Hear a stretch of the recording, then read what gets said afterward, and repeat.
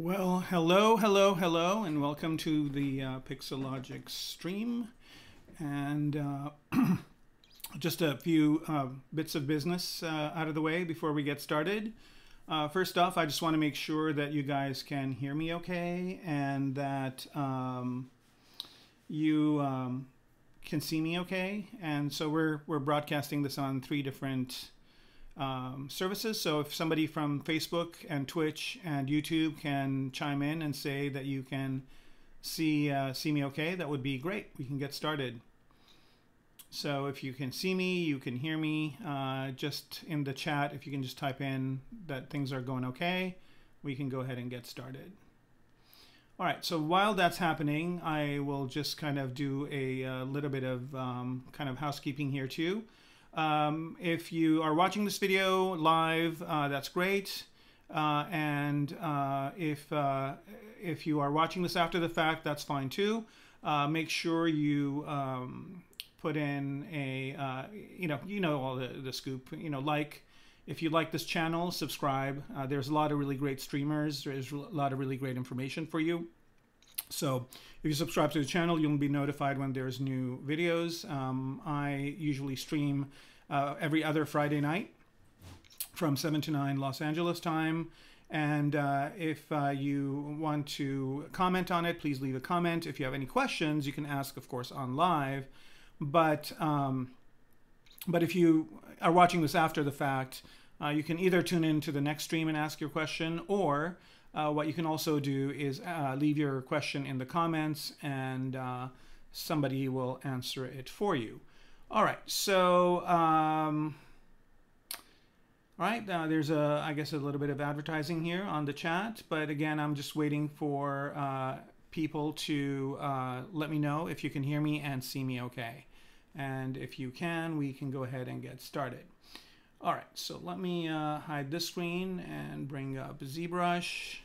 I still don't know if you guys can see me and hear me okay. There's quite a few of you on there. Hopefully somebody can type a comment and let me know that you can see and hear me okay. All right, so it looks like, all right, so Lemalad, I hope I'm saying that correctly. Thank you for letting me know. So we're doing good on Twitch. If somebody from YouTube can chime in, that would be awesome. And if you do, then we can, I think Facebook is a little bit, okay, good.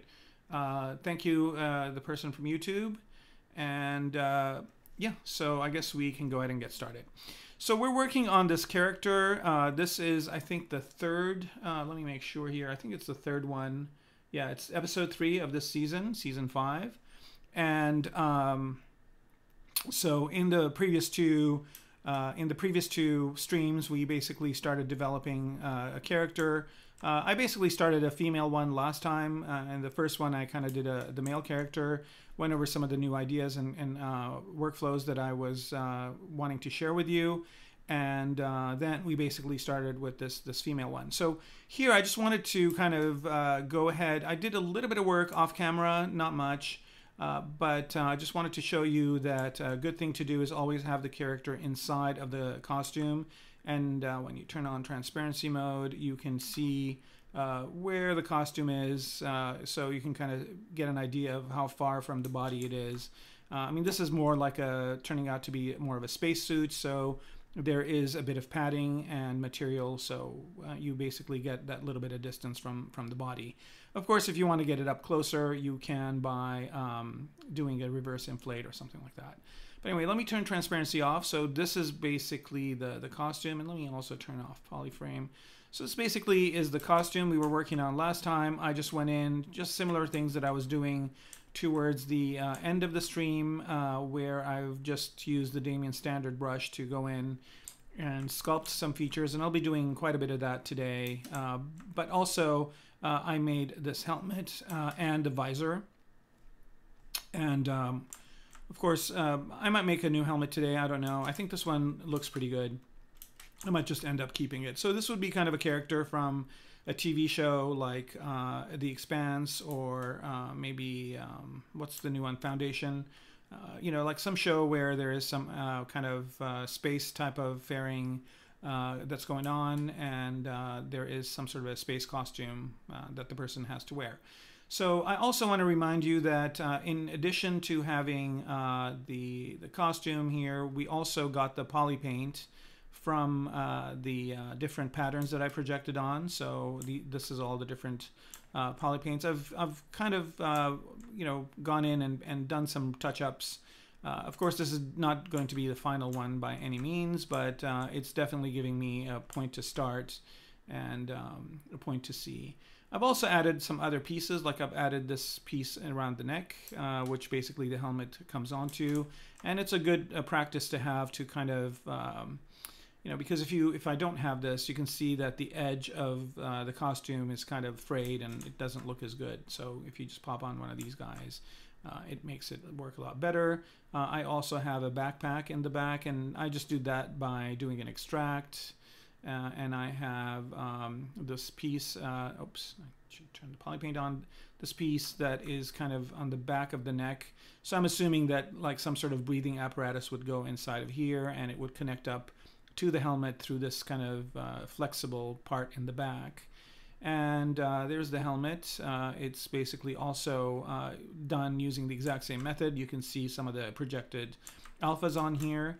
And also I did the visor, and with the visor I basically applied this material right here, which is the reflect map, and then went into the reflect map properties and under texture. So here it is, and sorry, not texture, but material.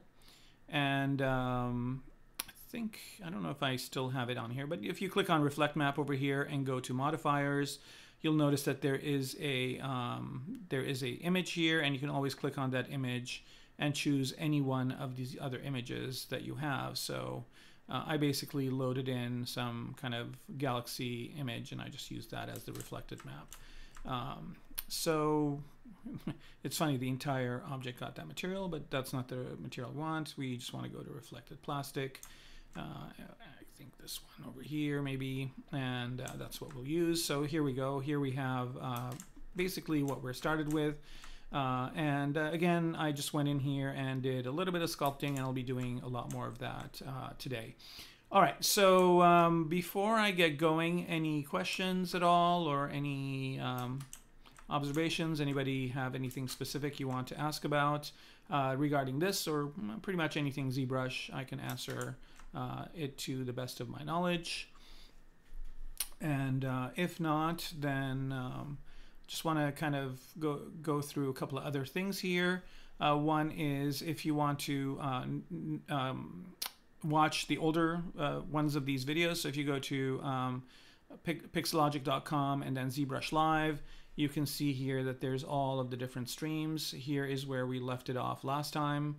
So if you want to watch the last stream, you can watch that. And then I think the one before that is a little bit down below. But if you just want to watch my specific videos, you can always go to presenters. And under presenters, you can scroll down a little bit and okay. That was weird. All right. And I'm right here. And if you just go to my page, you can see that all of my videos are listed over here. So I've done this is the 5th one, so 4 previous streams. The one before this one was a mech. It was this mech right here. And then the one before that was a spaceship, this one right here.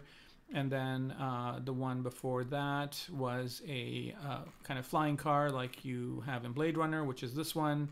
And then before that, there is this robot. So all these streams are saved over here. You can catch them over here, or you can always go to the YouTube channel, the Pixologic channel, and do a search for my name. I think there might probably be a playlist of all my stuff as well. Or you can just kind of scroll through the timeline and find all the different videos. But as you can see here, there's just quite a few amazing streamers that have some really cool stuff. And I also want to mention, if you guys don't know, that the ZBrush Summit is happening next week. It's kind of a yearly event that happens they're amazing presenters that show stuff from production. They talk about maybe some future things that are coming out in ZBrush sometimes. And also there's sculpt-offs where there's competitions between a lot of different people. I think some of you might have already applied to be part of it. And yeah, so if you get a chance, if you just go to the Pixologic page, so here, let me see if I can just do it. Let me just duplicate this tab.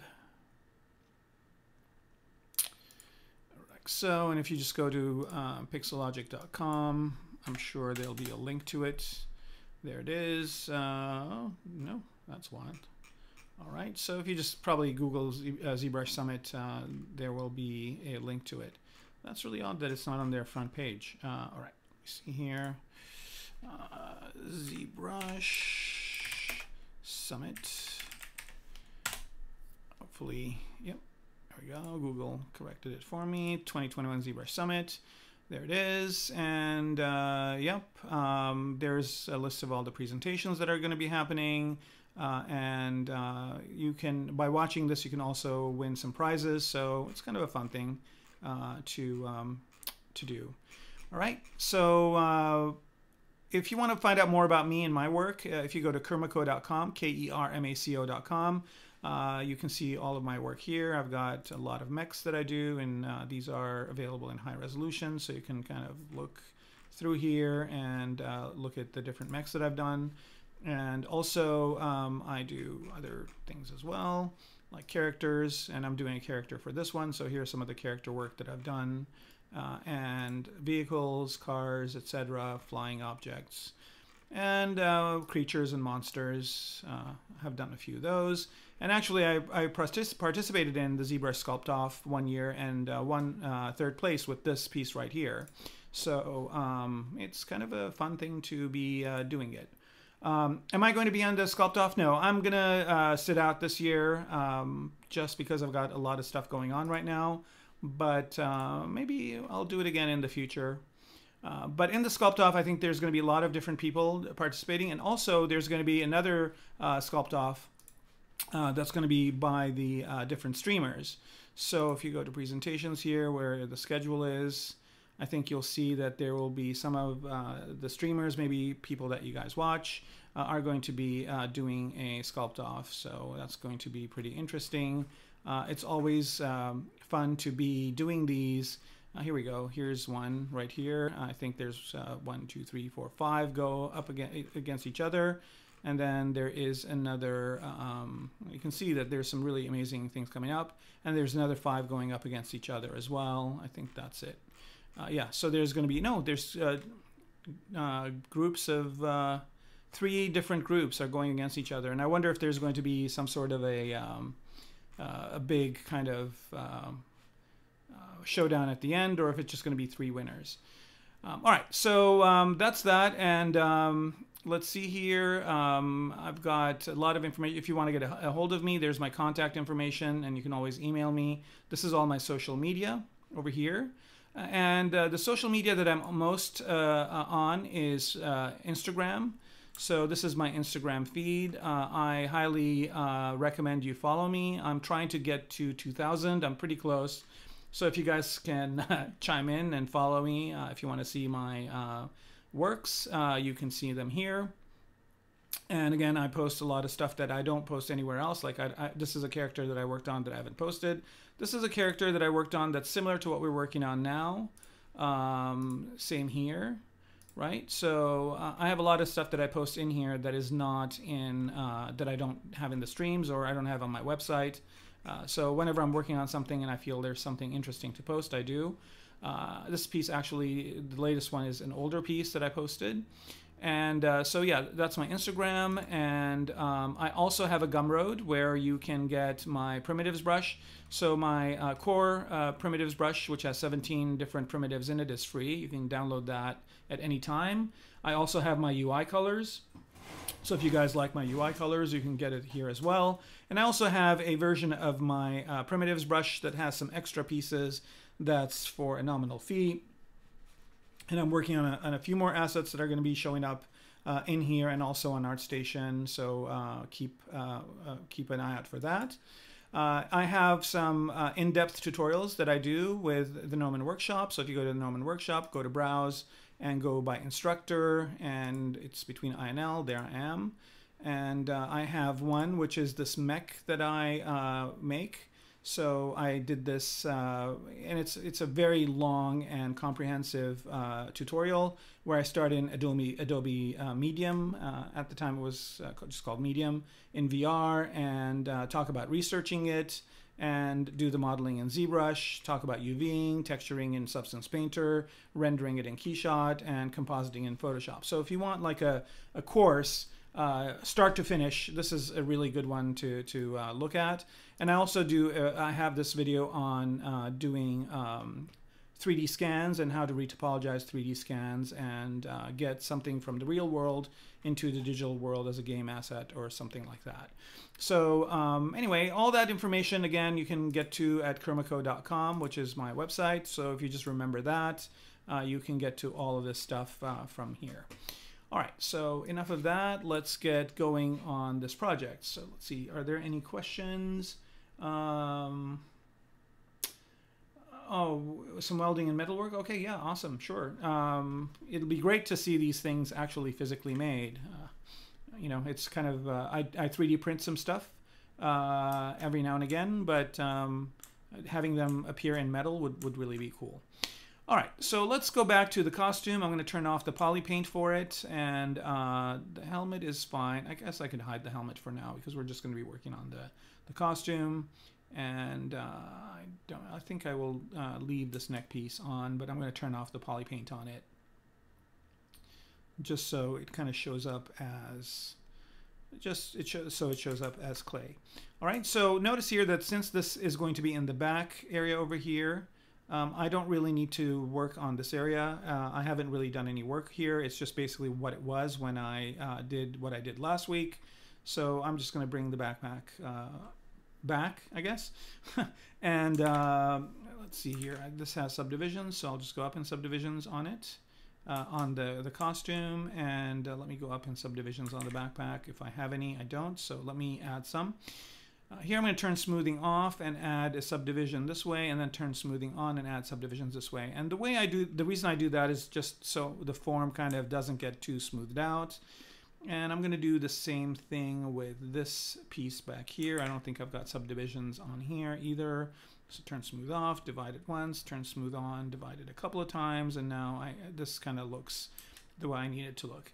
And it's always, let me bring up the helmet just for a minute here and turn off the poly paint on it. It's always kind of good to see this junction over here, which I don't really like very much, so I'm probably going to have to do some work there too. All right, so let's say this is what I'm going to be working on, and let's go ahead and start working on it. So I'm going to bring up my Damien standard brush and go in here, and let me make sure I'm on this on this tool. And just go here and just kind of start smoothing out some of these areas and maybe bringing out some of these shapes. So let me change my brush size. Hey Arturo, how's it going? Glad you can join us. And let's see here. There's quite a few people on. That's great. All right, so I'm just going to go in here and start. Oh, thank you very much. All right, so I'm just going to go in here and start bringing up this piece. So this is going to be some sort of a buckle or something like that. I might put a kit bash part on here later on, but for now I'm just trying to flush it out into some sort of a shape. And sometimes, you know, when I'm working like this, if I don't want to, you know, if I'm having a hard time navigating the whole model, it's easier to just hide some of these pieces so that you're just working on the piece that you want to work on. And also you can even hide some of the other areas. And so you're just basically more focused on that one area that you have.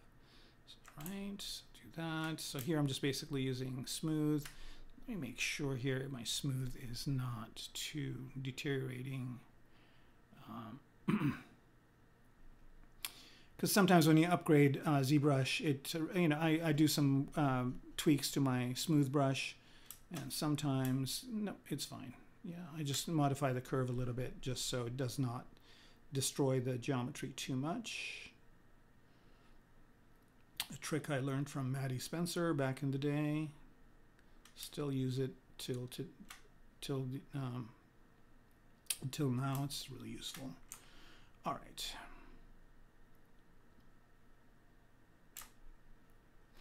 Right, and this is the topology here is a sound topology. So I do have subdivision levels on this all the way down. So as I go up in subdivision levels, you'll notice that I'm getting a little bit of choppy areas, but that's okay. I will probably if this is going to be a game asset, I probably will re-topo it and also extract out the normal maps for it. But right now it's just a concept, so I don't really care about that. What are you going to use the model? Okay, yeah, that's what you were asking. So yeah, I could use it for a video game, or I could use it for a variety of different things. Right now I don't really have a purpose in mind. Right now it's just basically it's just basically a concept piece. So so this would probably be like a hero model in a movie, like a video game or something like that. And then if they like it, the costuming department will make the suit. They can use some of the data from here to 3D print some of the parts, and then they can sew the costume. So that's one kind of place for it. So like if it was Star Trek or something like that, that's what they would be doing, or Star Wars, or any one of those shows. And also if it's a video game, this could be a character skin, let's say. There's a space shooter that was going to come out. I don't know if it's out yet or not, but it's kind of a shooter that's on kind of a space, kind of like a space station type of, current day, near future type of thing. So if they could use this as a character skin. And in that case, a different type of work would need to be done on it. But, they could use some of the assets right from here.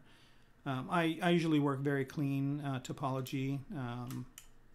Like a lot of artists would probably just do this in Dynamesh, and it would be quicker, and the geometry would conform better. I mean, I've got like I've got 6 subdivision levels on this, and it's the whole thing too, right? So this whole costume, even with the shoes, is right now sitting at little over 2 million polys, right? And that's a lot of polys, but also that's a lot of area to cover. So you kind of have to, I mean, the detail work that I'm doing is really not going to show up really well if it's up close, but if it's from this distance, it will be just fine. All right. The other thing we're going to do today, besides just doing some of this sculpting cleanup, is maybe putting on some more accessories, some packs and stuff. But you can see here, like this area over here is once you get up close, it's pretty messy, but just with a little bit of work, it could look really clean, or as clean as it could be at this level. So I'm basically using a couple of brushes here. I'm just using Damien Standard, I'm using H Polish, and that's it. I'll be using some other brushes in certain areas, but mostly I'm just working in this area. And also notice that this is a symmetrical piece, so I'm working in symmetry. So when I'm doing cleanup on one area, it's doing it on the other side too, which is a big time saver. But I will, at some point break that symmetry. But most clothing is symmetrical. At least the patterns are, and then maybe the prints on them or different things are different. So this area over here is probably an area where if she bends, it needs to be elastic. So I'll just go in and kind of create some sort of a pattern here that is more elastic.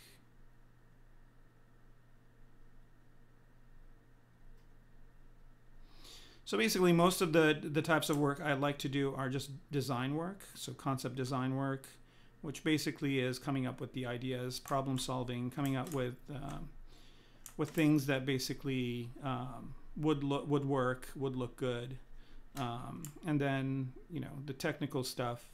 Even though I can do it and I'm aware of it, it's usually not where I would like to spend most of my time, just because I'm better at doing this stuff.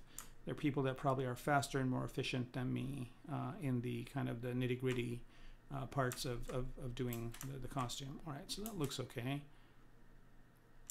And again, here I'm just basically manually doing this, but there's probably, if I used an alpha and rolled it on, it could probably work as well. Again, it all depends on how much time you have on a project. A lot of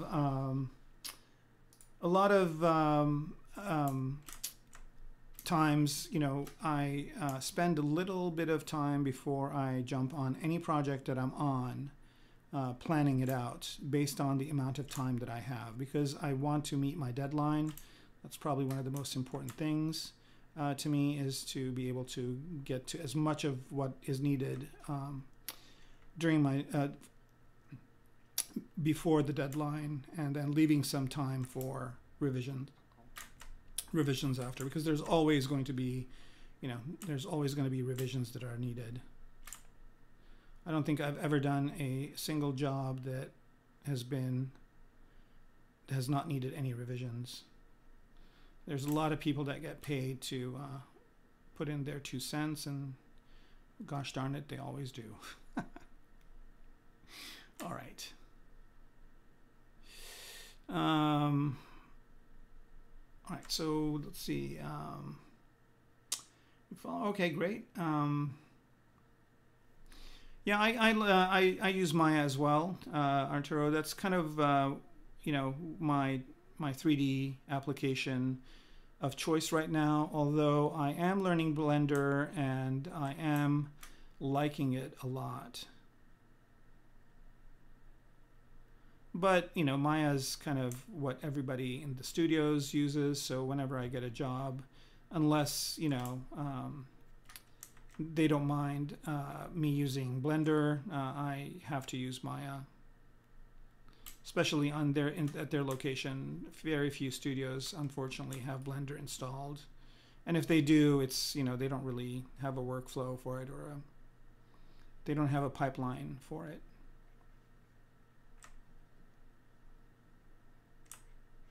They might for very specific things, but in general, they still, most studios that I work at or freelance at mostly use Maya.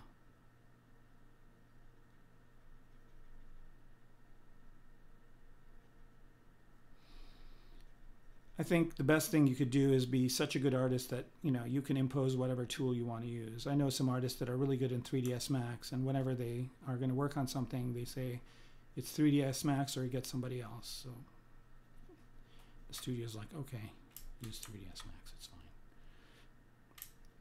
All right, I'm kind of trying to negotiate this edge over here, and again, I always am zooming in and out just to see how it looks. And it looks like this area here needs some sort of a buckle or something, so I'll probably do it. So I'm going to do it in a kind of a different way here. I'm just going to go ahead and add a... well, let me do that later. Let me just continue to sculpt here. I worked on this area quite a bit, so it's looking as fleshed out as it could be. Now, H-Polish is really one of those kind of, one of my favorite brushes in ZBrush, and I really like it because you can do so much with it. And you always kind of get different results with different radii, and also you also have to remember that if you hold Alt down, it does a different function. So between those two, you can see here that I basically made that panel that was a little bit wonky really nice and smooth. Another thing I'm doing here is the reason why I'm using reflected plastic is because, it gives me a little bit of reflection and gives me a little bit of interesting specular. So usually when I'm working, I use one or three different materials.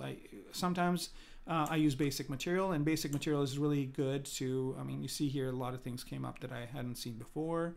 So I go between basic material And then I go with basic material 2, which adds a little bit of specular, and that gives me even more stuff that I didn't see.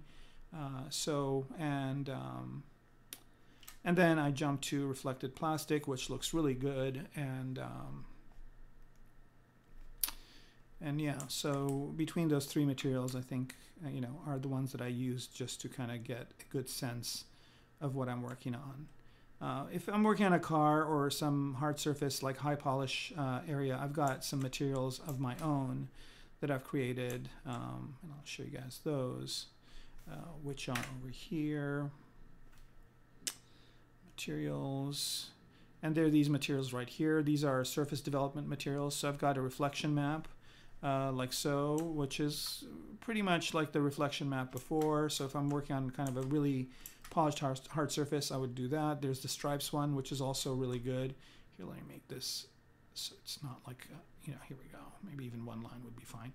Okay, so you can see here that this kind of shows it in kind of an aluminum foil kind of way. And then I've got thick horizontal, thin horizontal, zebra stripes. And you can see here that this is really not working because this is a costume. It's got a lot of different details and changes in shape. So none of these are working well for it. But if I was working on this, for example, I probably would use this stripes material. But this is really, this is really not a hard surface project. This is more of a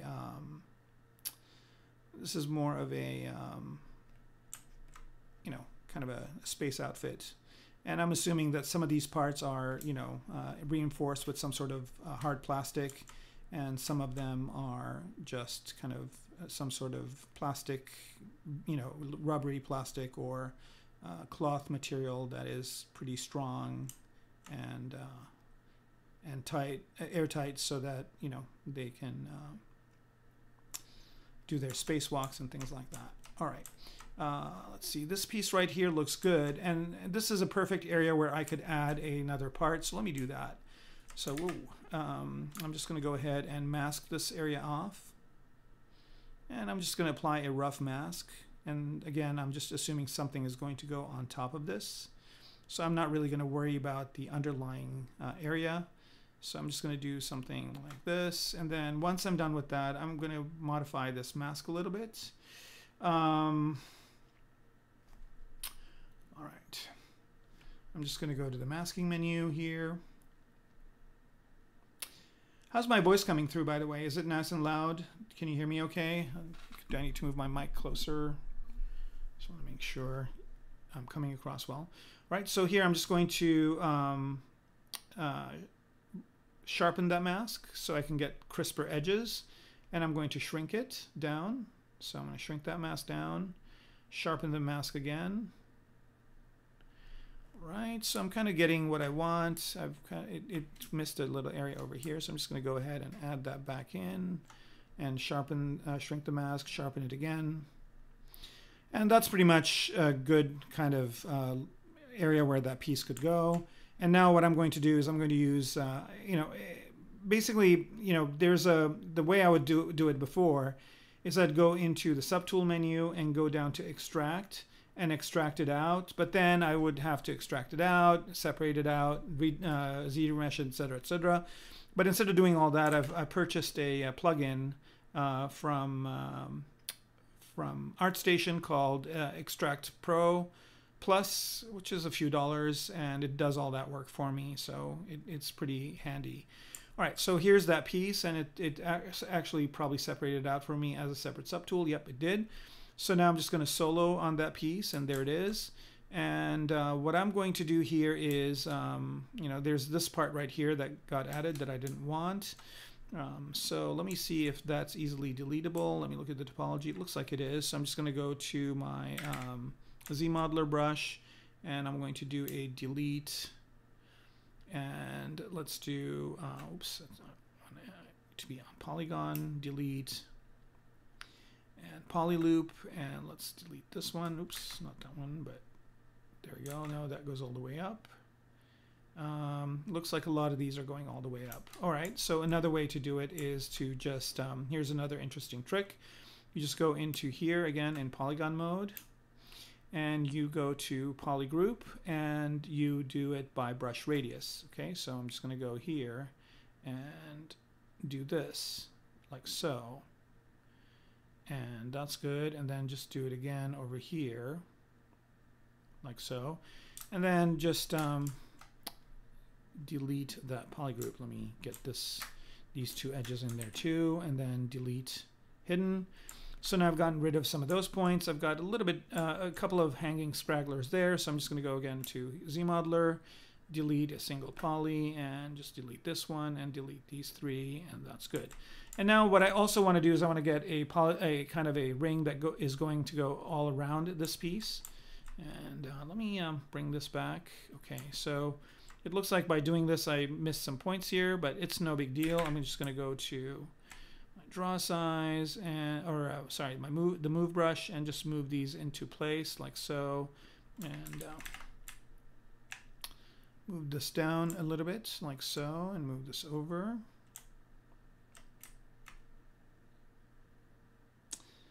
All right, that's kind of more or less, you know, the area that it is, and so now I'm just going to go ahead and re-zero mesh this one more time.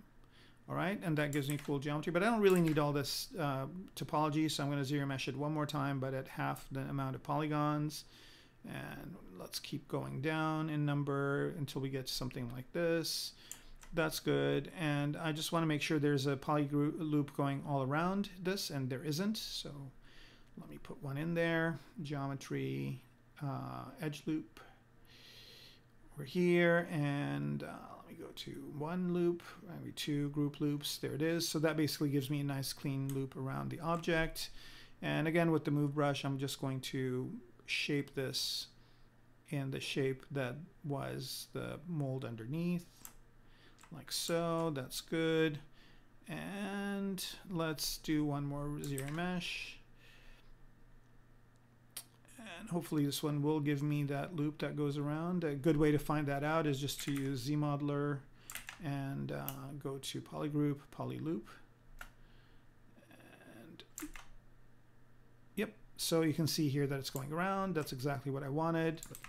Okay, I inadvertently deleted these two polygons, which I don't want to do.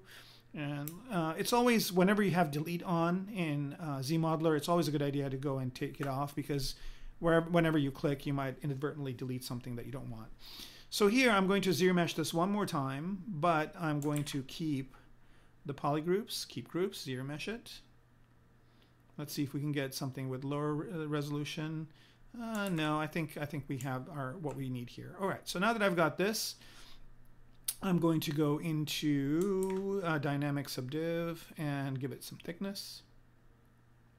Turn smoothing off, and offset is 0, but I want to move it outwards like so. Maybe not so much, and maybe something like that is okay. All right, so that's good. Now I'm going to not need any subdivisions. I'm just going to keep it low resolution still, and I'm going to go ahead and apply this. So now I've got this geometry as the geometry that I need. Now what I want to do here is, this is all kind of bend and worn out of shape, and I don't want that, so I'm going to go ahead and select this piece. Maybe here, let me solo this out so we don't have the rest of the stuff there. And also I don't need these pieces. I've just got this going on, and bring up my gizmo, which is way over here, and if I want this to be flat, I just flatten it out like this and move it forward. Let's bring everything back. So now I've got this piece just kind of coming out, oops, like so.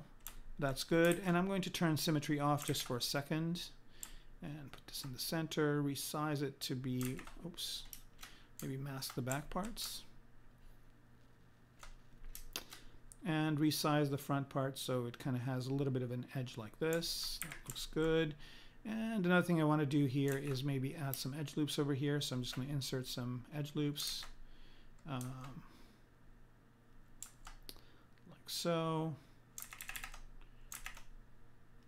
Maybe unmask it first. There's an edge loop there. Add one as a border edge here, and another one as a border edge here. And just kind of hit this edge a little bit with the smooth brush Of course, I don't have symmetry on, so I'm going to go back and turn that on before I do that. All right, here we go, and just smooth out this edge, and let's kind of turn off the polyframe so we can see what this is looking like. So maybe this is going to be a piece that's going to be in front like this. That looks good.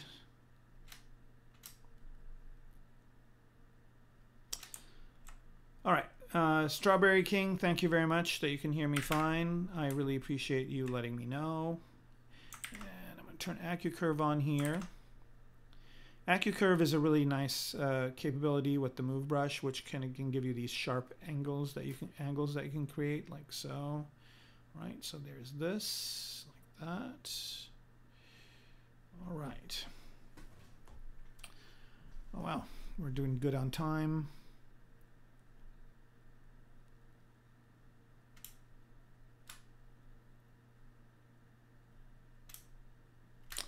All right, so there's that piece like that, and if I want to make some modifications to it, I might later, but right now I'm just going to leave it at that. And I might want to change this a little bit from, you know, I don't want it to be straight like this, I want it to be at an angle. So I'm just going to go back to polyframe mode, oops, on it, and I'm going to delete these edge loops like so. Mask this part, invert that mask, and maybe try and rotate this. Let's see, does it look better like that, or does it look better like this? I think it looks better like that, maybe a little bit further out. That looks fine. So again, I'm just basically putting in the basic look of this thing, and of course we'll add details to it later on. I also could have used the kit bash part, but I wanted to use the underlying design just to kind of augment this further. So this would be like some sort of a, you know, device that shows what the you know, maybe it shows how much oxygen this person has in their tank. Maybe it communicates some other information for people that are looking at this person to know what is going on with them. And here, let's see, I'm going to do that trick again where I'm going to make this front part flat. So let me bring that up, select this part, bring this up, make it flat. So there it is. And I'm going to add a little bit of a bevel to this corner edge over here. So the good news is I do have an edge loop going around, which is fine. So I'm just going to go to one and bevel and poly loop. Bevel, edge loop complete. Let's do that. Sorry, not poly loop, but here we go. I'll just add a little bit of a bevel there. Maybe let's add one for good measure over here as well. And let me insert an edge loop in the middle just to kind of balance it out. And that's looking okay. Maybe clean up the topology in the center. And there's that. Okay, so that piece is pretty much kind of the basic for it is done. And so the other thing that would need to be done after this is, let me just duplicate it real quick. So I have a copy of the clean topology version, and there's this, and then I can just divide it, divide it a couple of times, and then go in with the Damien standard and start thinking of what kind of design would be in here. Right, so maybe like there's some sort of a knob over here like this, and this is just me kind of playing around. I have a clean version of this that is over there, and maybe this is like some sort of a screen like here, so.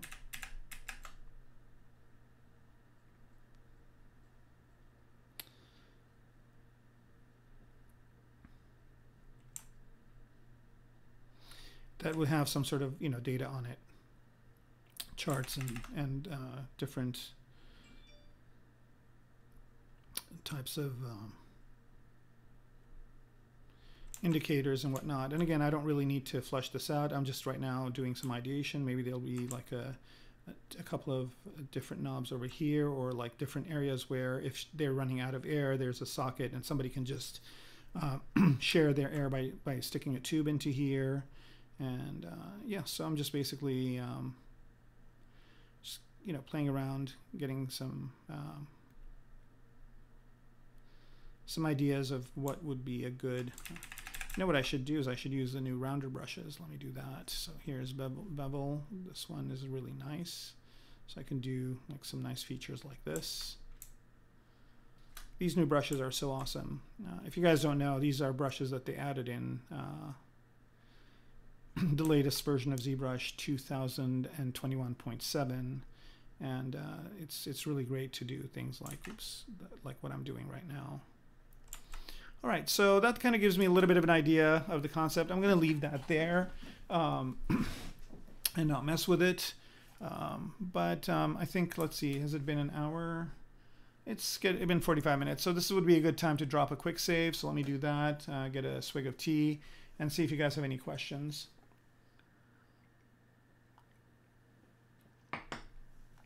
Okay, so how did I flatten the piece? Good question. Yeah, I basically use scaling. That's right. So I'll do it with another one here. Let's wait for the program to finish.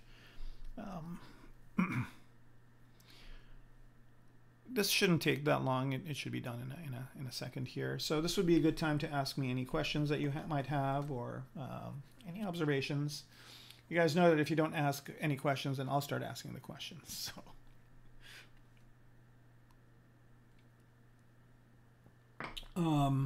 Strawberry King, no, I'm not going to do the sculpt off this year, unfortunately. I've got a couple of projects that are going on that are keeping me pretty busy, so they're not work projects, they're life projects, so I'm going to skip this year, maybe next year.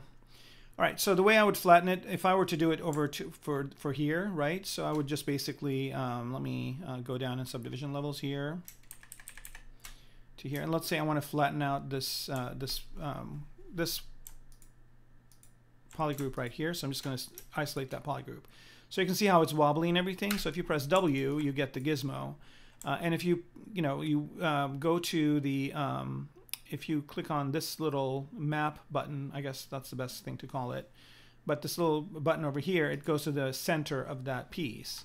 Right, and then you can always move this back and forth to where you want that flattening to happen, but I'm going to do it at the center, and then you scale it this way, and then that flattens it out, right? So just as simple as that. It's a nice little trick to use, and I use that all the time when I want to get things to be coplanar. But yeah, hopefully that answered your question. How did I get the base suit shell? Ruben, you're asking the question. That's you have to watch I would say watch the second episode of this. So if you go to here, I can kind of maybe just fast forward the video to that point.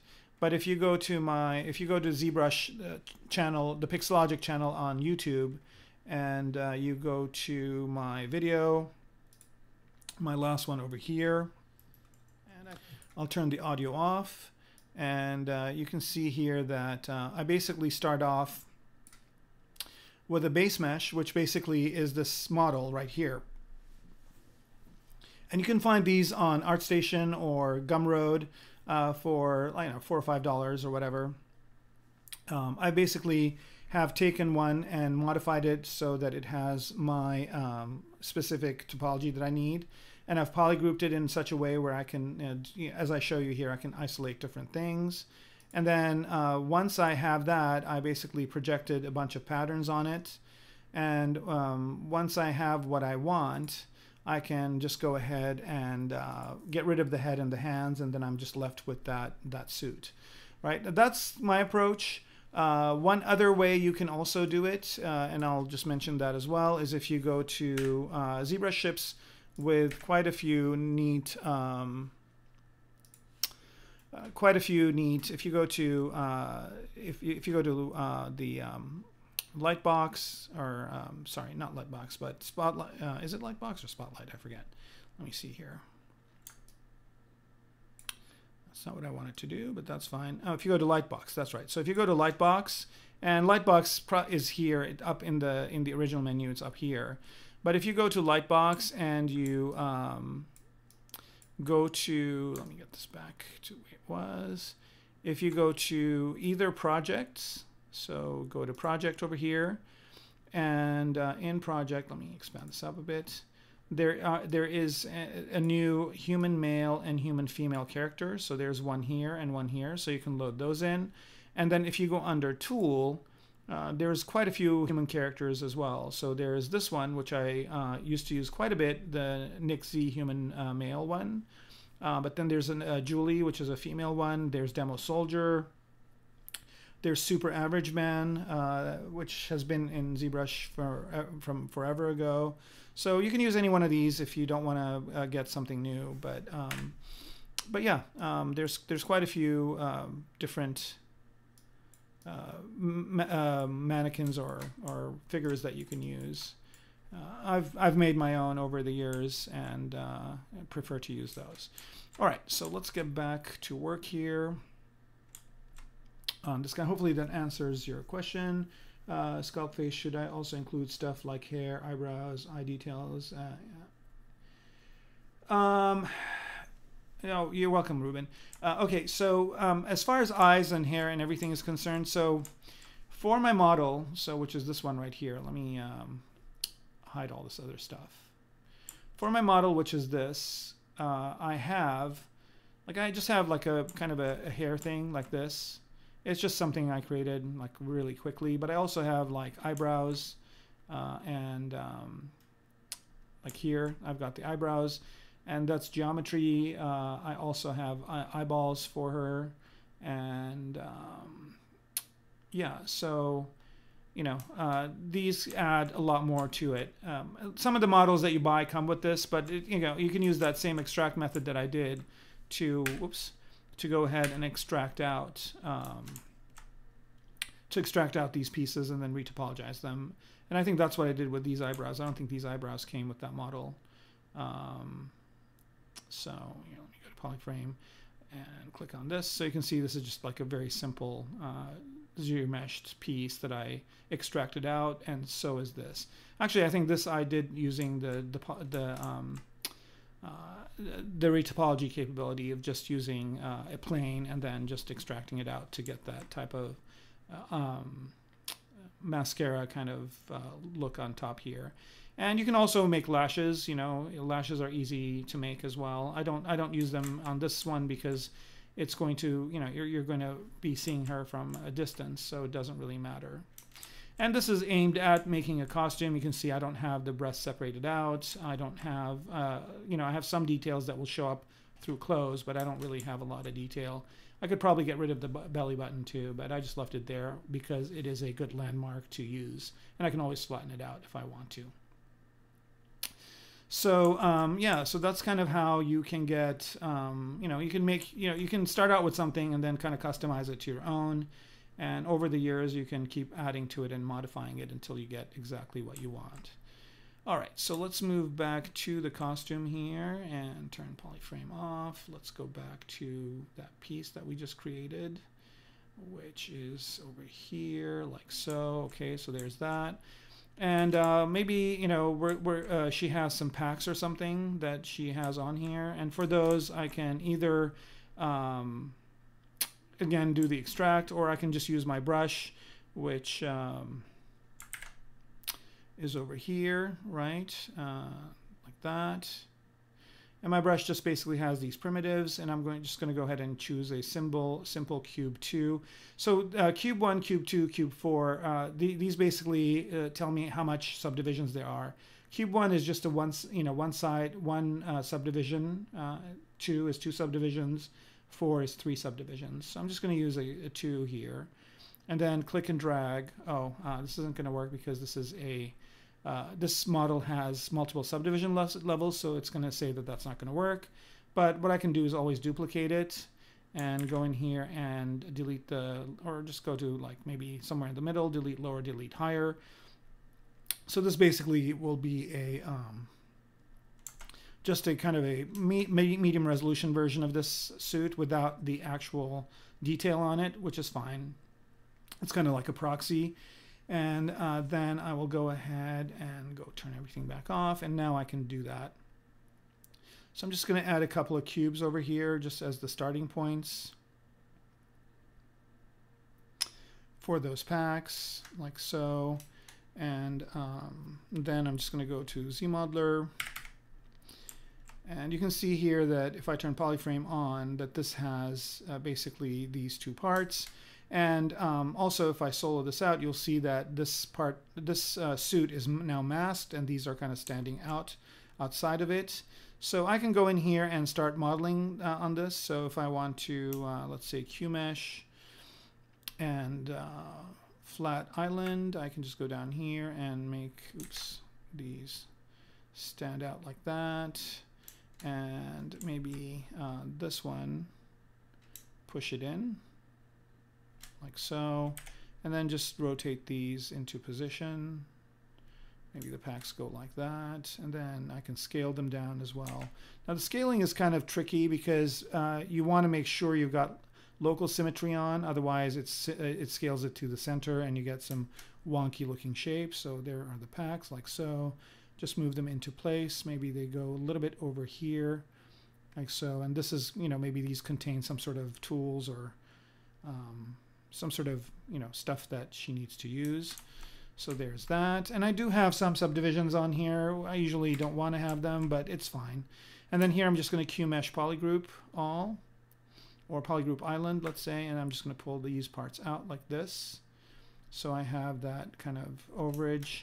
And again, as I hit D, this will subdivide it. So I can decide whether I want this to be smooth or I want it to be kind of more harsh like this, or anything in between. So at any point in time, I can always go to dynamic and adjust the Q grid to get something in between really harsh and really kind of soft like this. All right, so that's that. And then I'm going to go ahead and separate these out. So I'm just going to go ahead and split unmasked points, or split mask points, and just now I just have the packs. If I go to solo, I can hide that proxy model like so, and now I've got the packs. Turn on off polyframe, and that's what they look like. Now these look pretty boring, so let's go ahead and make them look a little bit spacier and more interesting. So what I'm going to do here is I'm going to add some edge loops, but I want to add edge loops right in the center. So I'm going to go ahead and choose multiple edge loops, but specified resolution is 1. So when I click here, these edge loops are in the middle. And the next thing I want to do is I want to go ahead and slide edge loop partial. I want to slide this in like so. Let's see, how about edge loop? How about just edge? Okay, so this edge loop over here is kind of giving me a hard time. I'm going to get rid of it. Just by holding Alt down. Okay, so now I can, and now I can slide this easily like so.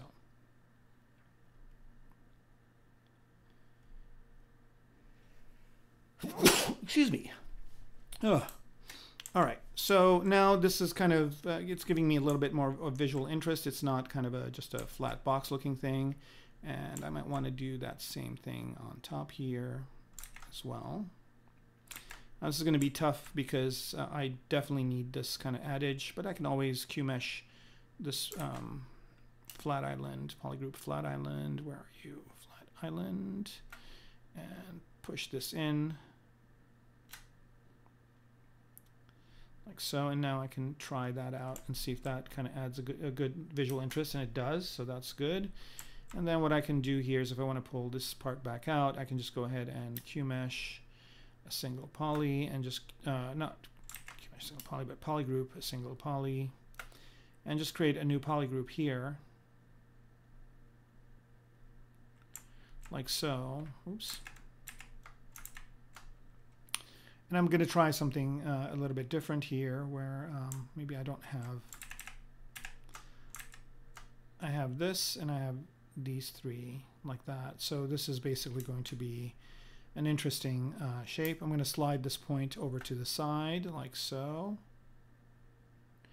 Right, and now I'm just going to, and also just like, let's try and not have like a harsh angle over here. So I'm going to bring this over as close as I can to this edge, and I'm going to try and get rid of this type of pinch over here. It looks like this is the best it's going to be, which is fine. And now I can just QMesh this polygroup island and pull this out back out. So now it's kind of some sort of a thing, and it's got this area where she can grab it and open it up easily. And now I'm going to go ahead and do a slide edge loop partial. Let's see if I can do this, and it does do it. It brings this into, I don't know why, so I'm going to mask that area so it doesn't. So I'm just going to mask this part right here like so, and just bring this part down a little bit so it kind of, I don't know if that's adding anything to it. I think it's fine. All right. And then one last thing I want to do is make this a little bit thicker and push it in so it's more kind of flush with her suit. Okay, so there's that. And this looks cool. What I'm going to do here is just duplicate this by using Control. And now what I want to do is I want these to, you know, I want another pack, but I don't want this kind of angle to be in the front. I want it to be in the back. So did I at some point? I guess I did. I wanted to Q-mesh this out like so, but then I somehow lost it. Now it's back. Okay, that's good. Now let's do that copy again. All right, so what I want to do here is I want to, again, split masks points. So I'm just left with these, and what I want to do is I want to mirror these in the Z direction. Oops. So I'm just going to do mirror and weld in Z, like so, and now, oops. Oh, that happened because I had local symmetry on, so I'm going to do it this way. And this is exactly what I wanted, so, oh, no, it's still doing it on its own thing. All right, I think the reason why that's happening, and I need you guys to, just a second, I'll be right back.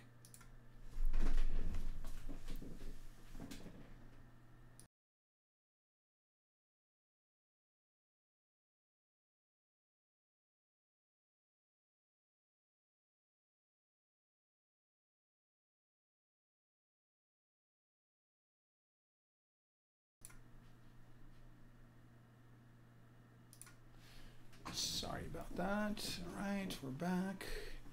Okay, so what's happening here is that I've got two of these, right? So it's mirroring it. I think it's mirroring it in X also. So let me just make sure that I don't have X on. No, I don't. I just have Z on. Okay, so I'm just going to move this back a little bit, and let's do the mirror and weld. Let's see if that does it. Nope. Okay, so for this to work, I guess what I need to do is not have symmetry on. I'm going to turn symmetry off. And let's see if this does it. Still is not doing it. One last thing I'm going to do here is just solo this out and get rid of one of them. Delete hidden and mirror and weld it in Z. I think where it is matters in space. So if I bring up the floor, for example, I can see that this is what it's mirroring is this area right here. So I'm just going to move it back here and then do the mirror and weld. Okay, so that's exactly what I wanted. Let me bring solo back off, turn the floor off. Okay, so that's the piece that I want right here. So I'm going to, again, just solo this out, select this, delete the hidden part. And let's move this to the center and do this. Now I want this to be aligned with the pack, and the way to do that is to find the axis, like let's say this one. If I hold Alt down and click and drag, now it's basically where I want it to be, and I can move it to the center of the object like so. Okay, good. Now I've got this piece, and I'm going to move it and position it to where it needs to be.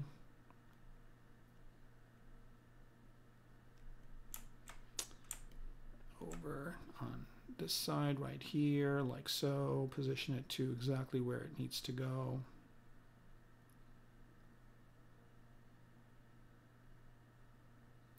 Right, so this is kind of creating an interesting pack for her. And now what I want to do is have that be on the other side. So I'm just going to go in here, turn mirror and weld back onto Z, click on mirror and weld, and now I've got it there.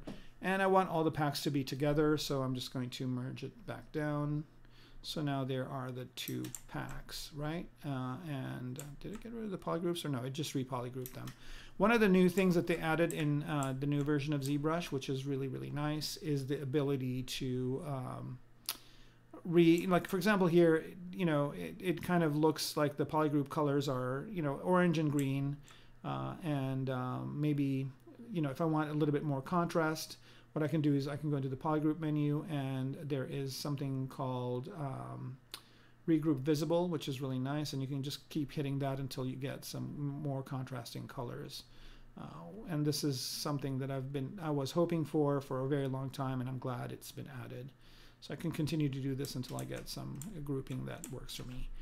All right, so there's that, and I don't know why did I choose a dark color. That's what's going on. Okay, so here we go. Here are the packs, and that's done. So let's go ahead and start working on the shoes. Now the shoes, I don't really want them to be integrated into this here. I don't want them to be all one piece in the suit. So what I'm going to do is I'm going to isolate out the shoes. So the way to do that is I'll just go over here. Now I do have polygroups, as you can see here, for different pieces. Like I could isolate this just the shoe part, but where this boot is cutting off is not really where that polygroup is different. So what I can do here is I can, but there is enough to go on, I think. So what I'm going to do here is I'm just going to go down in polygroup levels and go to ZModeler. And with ZModeler, certain things you can work on with different subdivision levels, and I think polygrouping is one of them. So I'm going to polygroup, polyloop, and polygroup these three polygons here, like so. So now this is its own polygroup. And now if I go back up in subdivision levels, I can see that, you know, more or less this is working out. It's separating out the boot more or less. You know, this one polygroup over here could work as well. Let me see if I can go down in subdivision levels some more. Let me turn on polyframe. And let me see if I can, if this, yeah, here we go. So I can do this at different subdivision levels, which is kind of a cool thing to be able to do. So now I've got different polygroups for the boots. And what I can do here is I can just go down all the way back down here to this. And it looks like I've got some stragglers here. So I'm going to polygroup a single poly and get that guy, this one, and these two. That's all good. And separate out these pieces like so.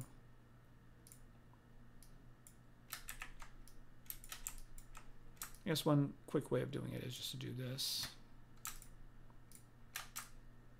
All right, so now I've got the boots. I think I need one more layer of polys. There it is, go all the way around. That's good. So basically what I'm going to do now is I'm going to split this out into a separate subtool, but I don't want to reproject. I don't want to do a lot of the things that I would need to do. So I'm just going to duplicate this.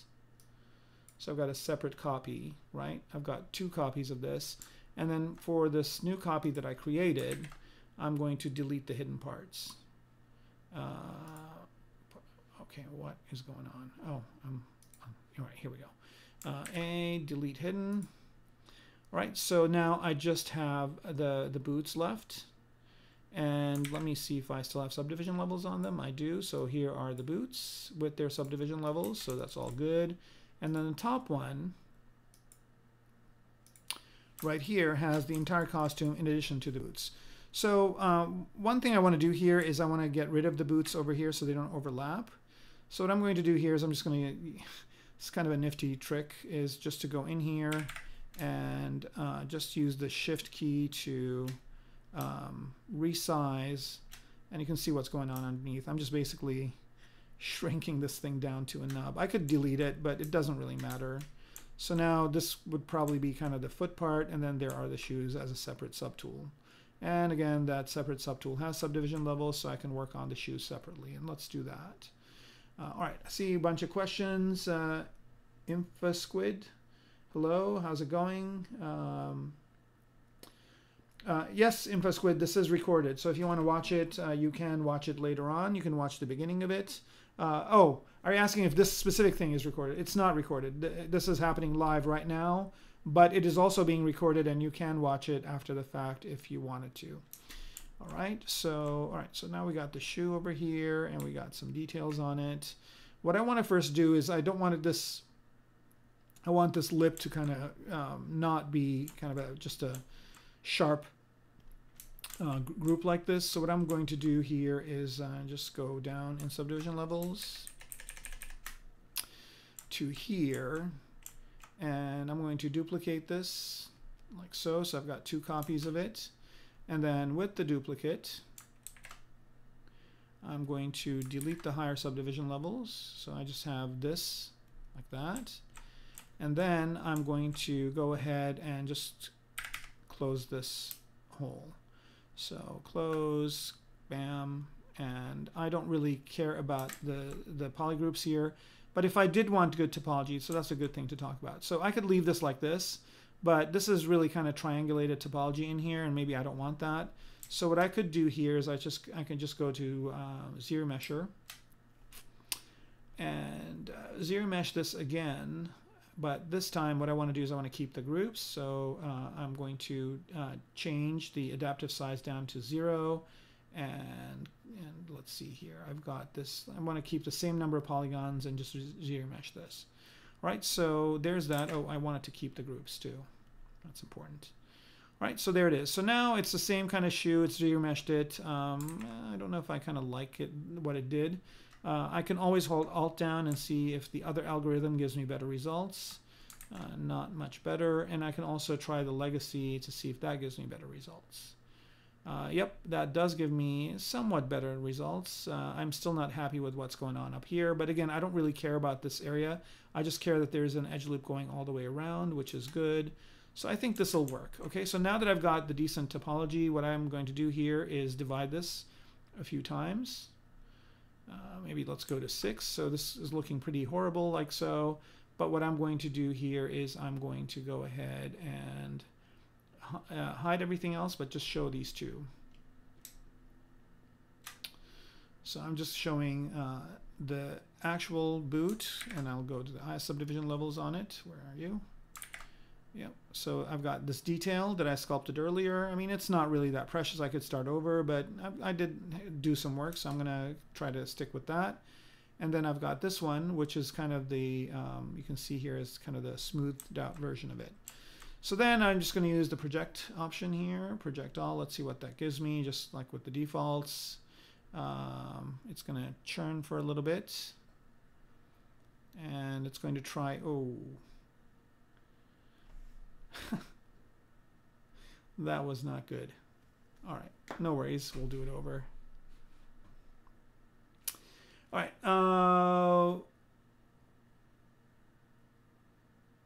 Yeah, Lemoland, I can. Let's just wait for ZBrush to come back up. It just had a weird, nasty crash. I don't know why, but it happens every once in a while.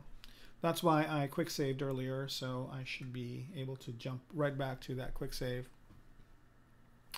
I probably did lose a few things, but that's fine. I can always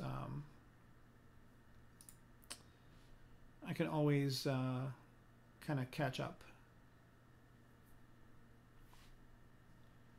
All right, here we go. Yep, no worries. And let's go to my quick save, and this was the last one. It didn't even have a crash save. All right, that's good.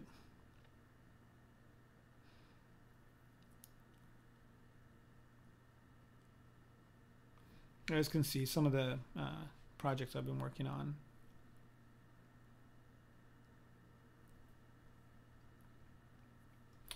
How are we doing on time? We're doing good.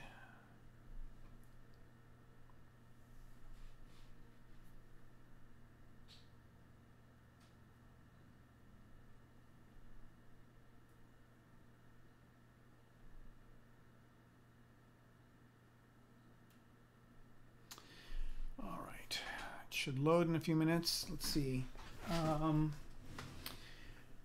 And you wanted to know about the edge loop tab 4 under dynamic subdiv geometry. Yeah, there's a lot of goodies in there. So as soon as this comes up, we'll see where we are. I don't think I created the packs, but that's fine. I can recreate them. One of the things that really frustrates my students when I am teaching is they get really frustrated when things crash, and I tell them that when that happens, it gives you a chance to redesign something. So you might have a different take on what you were working on earlier. All right, so let's go to and explain some of the stuff that you were asking about, which is, let's say I just have a, let me just go to my insert Polymesh 3D, right, that's okay. And let me just go in here and do this one more time. And let's say I insert a cube like this, okay, and I don't need that, I don't need these stars, I'm going to delete those two. All right, so let's say I've got a cube like this, and let's turn symmetry on because this looks really wonky when symmetry is not on. Okay, and I don't really need to see 14 my poly count, 8 is fine. And so what you're talking about is under geometry, edge loop, this menu right here, right? So this has a lot of really good utilities in it, like group loops and panel loops, and a lot of these are features of those groups. So, for example, let's say if I just select this and I want an edge loop, I can just say edge loop, and it will add an edge loop around that open edge, right? So whenever you have an open edge, it will just add an edge loop. And you can choose how much the displace amount is. So here, if I have this as high as, let's say, that, and I click on edge loop, now you can see that there's a little bit of displacement of that. Or if you want it to be flush, you can leave that as 0. If you want it to be crisp, you can click on crisp. So that's basically this one group over here. Group loops is really good because what group loops allows you to do is it just basically allows you to add a bunch of edge loops. So let's say here, I'm going to delete the hidden part. And I want to add some edge loops around this open edge. And let me turn double on so you can see the inside, right? So what I want to do is I want to add some edge loops around here. So if I click on group loops, what's going on here? Let's see. All right. So let's say I want just one loop. I want one loop to go around this area. And then this is the polish. So I don't want any polish. I just want, let's say I just want to add 3 loops. So now it adds, I don't know why it's adding them over there. Let's turn triangle off. So now it's basically adding 3 loops. I think it's just going over to here. Let me just do something real quick. This might make more sense. All right, let's say I have something like this. That's what's going on. All right. I have something like this. Right, and what I want to do here is I want to add edge loops around this outside area, right? So if I say group loops, it's going to add an edge loop around the groups. So here, I'm going to go ahead and, I know what I'm doing wrong. Okay, so I'm going to polygroup, polyloop. Okay, so this is one loop here. So this is one polygroup, and this inside part is another polygroup. The colors are a little bit similar. Let me go ahead and do that thing I showed earlier, which is go to polygroups and regroup visible, so I can get kind of, here we go, more kind of contrasting colors. Geez, can we get like 2? Okay, here we go. So so group loops, what it will do is it'll put edge loops around the different groups here. So go back to here. If I say group loops, you can see that it put an edge loop in here to kind of delineate that group. So here, if I insert another edge loop, and then I polygroup this polyloop. So what I want to do here is I want edge loops around these different groups, right? So if I say group loops, it's going to put in, I don't know why it keeps doing this. Maybe just go back to my cube. This will be a lot easier. And just choose one of, maybe a sphere might be a better solution for this. So subtool, let's see, sphere, make Polymesh 3D. Here we go.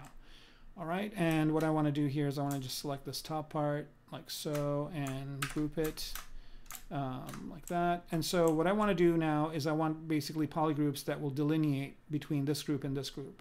So if I say group loops and I want, let's say 2 edge loops, if I do that, now you can see that it added 2 edge loops to delineate those two groups. And now let's say I want even another 2 here. So I can go ahead and say group loops again. And now you can see that it basically added another 2 edge loops to that area. So now I can select this part, let's say. I can select just these groups, these ones, and maybe move them in.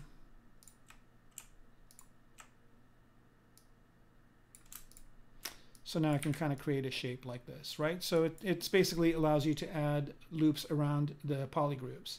And then panel loops is really nice. So panel loops is if, let's say, now I want to create panels from these polygroups. So what I'm going to do here is I'm just going to go in and do this. Let me just do something like that. Invert it. Oops.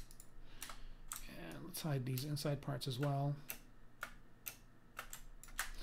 All right, so now what I want to do here is just group these as one group here, and then the rest I want to group as a different group. And I kind of have a little bit of a lip because I've got perspective on, but that's fine. I can fix that very easily. Going back to here. All right, so I just have, let's say,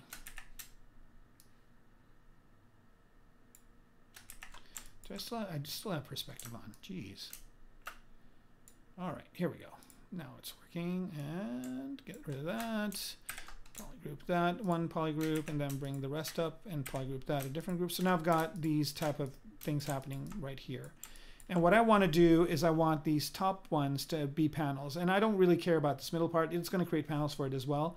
But let's say like I want just different panels, like metal panels, to be on the top part. So if I go in here and click on panel loops, you can see that it created, and I don't know if you can see it here, different panels for the top and the bottom. So here, I'm going to go ahead and delete this top part. Delete hidden. And you can see now that it created basically, let me turn double on so you can see what's going on. Right, so I've got this top part here, and I'm going to split these into different polygroups or into different subtools. Where are you? Subtool, split to similar parts. Okay, so now you can see that there's this middle part that's its own kind of piece, and then there's a panel on top, and then there's a panel on the bottom, right? And this is really good to kind of panel things out, like, you know, if you have like a mech or something, it's got different pieces, you can separate them out into their own kind of areas, and it's really helpful. Let's see, what else is there? I mean, there's really good tutorials that go through all these. I'm just kind of going through these really fast. And then there's delete loops, which is good too. Like, for example, if you have a certain shape like this, and you just, it has too many edge loops on it, you can always say delete loops. So now it basically gets rid of loops that are beneath a certain angle. So anything that is less than 45 degrees, it gets rid of. And let's say I don't want 45 degrees, I want something more. So let's say 60 degree angle, delete loops. So now that's even harsher, but if I want something less, I can bounce that number down. So let's say delete everything from 15 degrees and do that.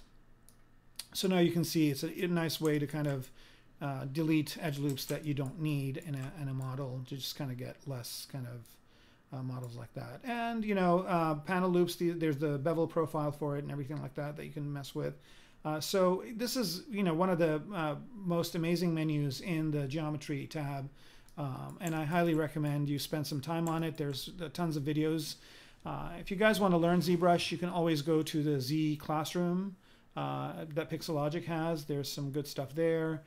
There are literally like maybe 30 or 40 ZBrush tutorials out there. I personally really like Maddie Spencer's tutorial. She was my first ZBrush teacher, and I learned a lot from her. And I can go back to Gnomon here, and if you go to Browse by Instructor and go to Maddie Spencer with an S, where are you?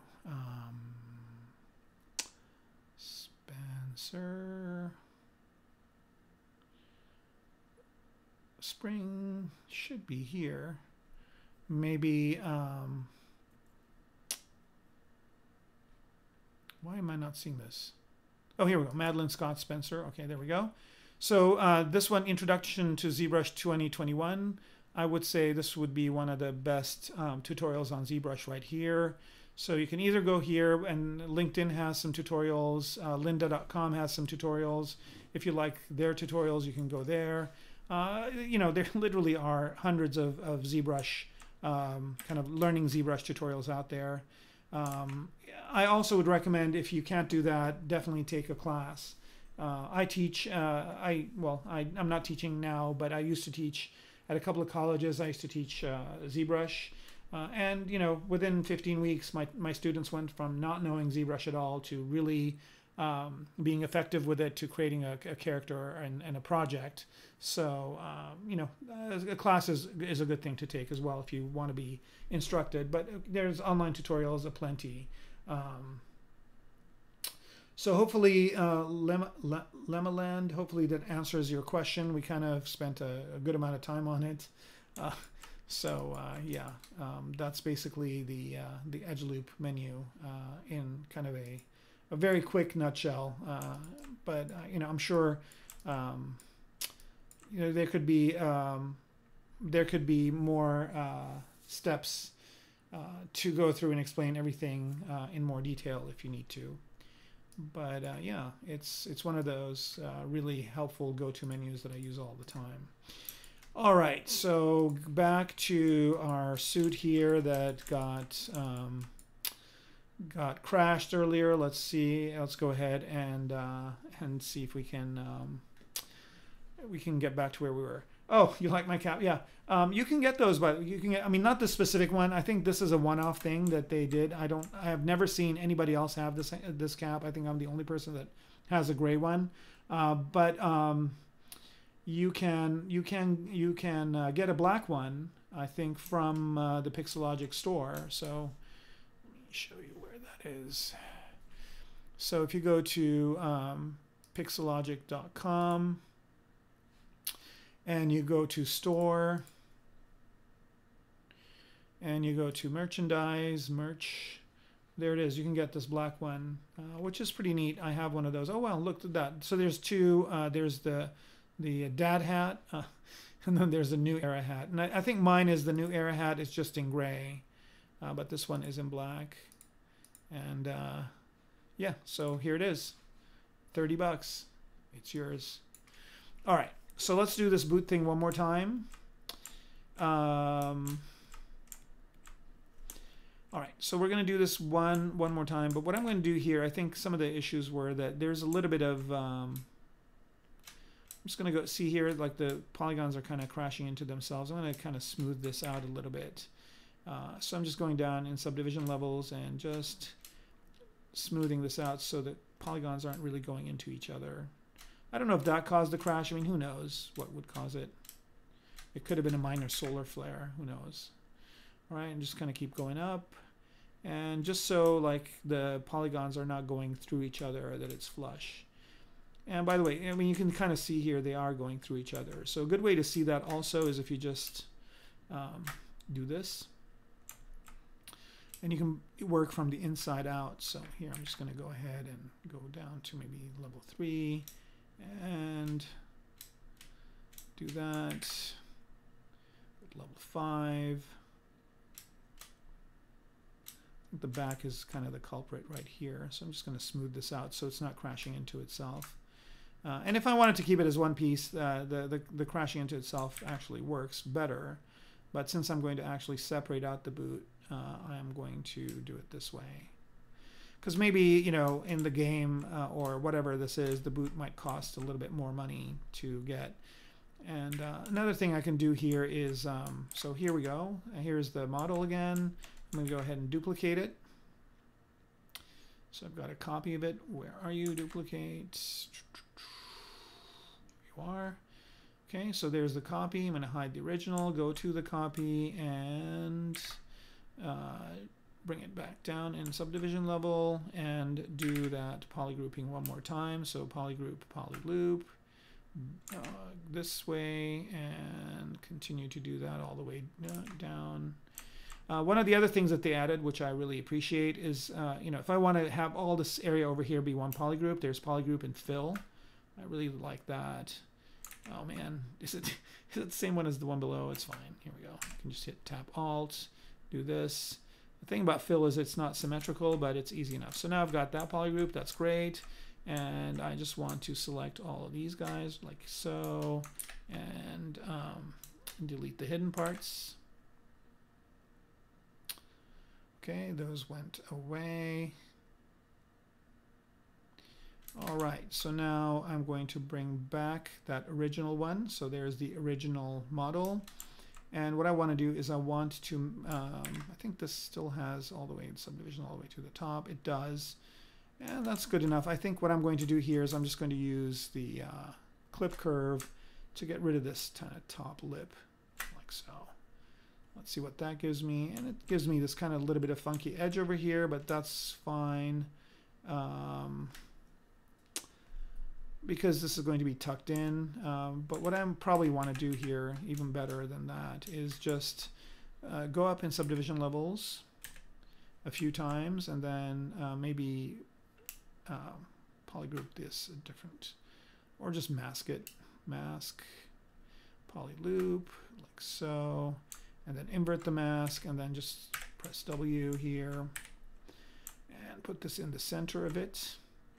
So the only thing I've got visible besides the boot is this, and then just bring this with local symmetry on, bring this in like so. Here we go. That's exactly what I want. I want this kind of effect, and I could probably go in here. I can probably delete this polygroup here, but I don't want to do that. It's fine. This is exactly what I need. And I still have my subdivision levels. I can go back up and bring the original suit back up. And with the original suit, I'm going to do the thing that I did earlier, which is just go all the way down in subdivision levels and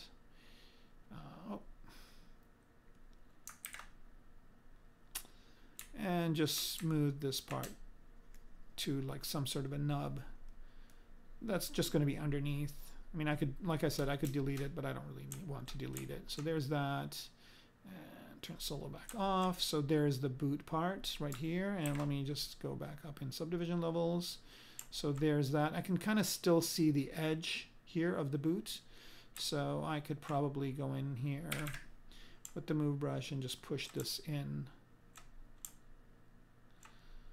like so. It's inside, doesn't matter. Again, if this was going to be a game asset, I would have to do, I would have to really clean these up. Sometimes I do that, sometimes other people do it, so it doesn't matter. And then what I'm going to do here is just use the move brush to, is this masked? It is. Just move this up like so. Now the boot is separated out, and it's its own thing. So let's say the boot kind of goes on like so. All right, so now let's just do some shoe design. I have some good kind of underpinnings here from the different alphas, but now I'm just going to go with Damien Standard and start adding a little bit of definition to this. Right, so maybe this kind of, there's a thing like this, and there is the lip. I know there's some questions. Okay, there's a Discord server. Okay, is sci-fi my favorite genre? Mostly, yeah. Most of the work that I do is more science fiction-y. I mean, it could be near future or high design, but it is futuristic. I definitely am more of a futurist. But I do like to make a monster every now and again, and maybe next time, when it's closer to Halloween, maybe I will take a break from this model and sculpt some sort of a monster creature. So this month I'm doing 3, and my next one, when is my next one? My next stream is going to be on the 29th. So yeah, it's going to be near Halloween. So yeah, maybe if you guys want, or if whoever's tuned in at the time, I'll ask. If you want, I can do like some sort of a creature or a monster. I might use the same techniques as well. All right. But yeah, I'm more of a futurist.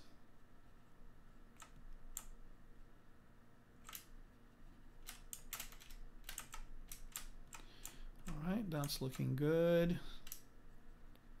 I'll probably have some sort of buckle or something that goes across here on top, but right now I'm just basically creating the base for this.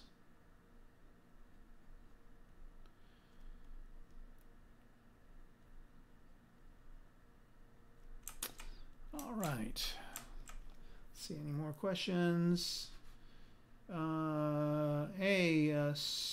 Strangle. Wow.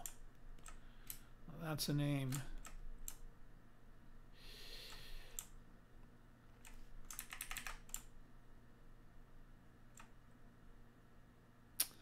I need to come up with a cool incognito name. Anybody have some good ideas?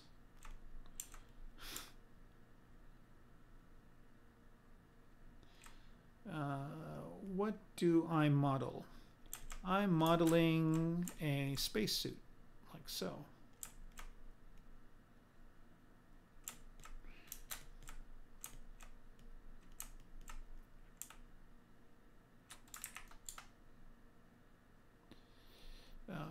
Looks clean. All right, thanks. Thank you very much.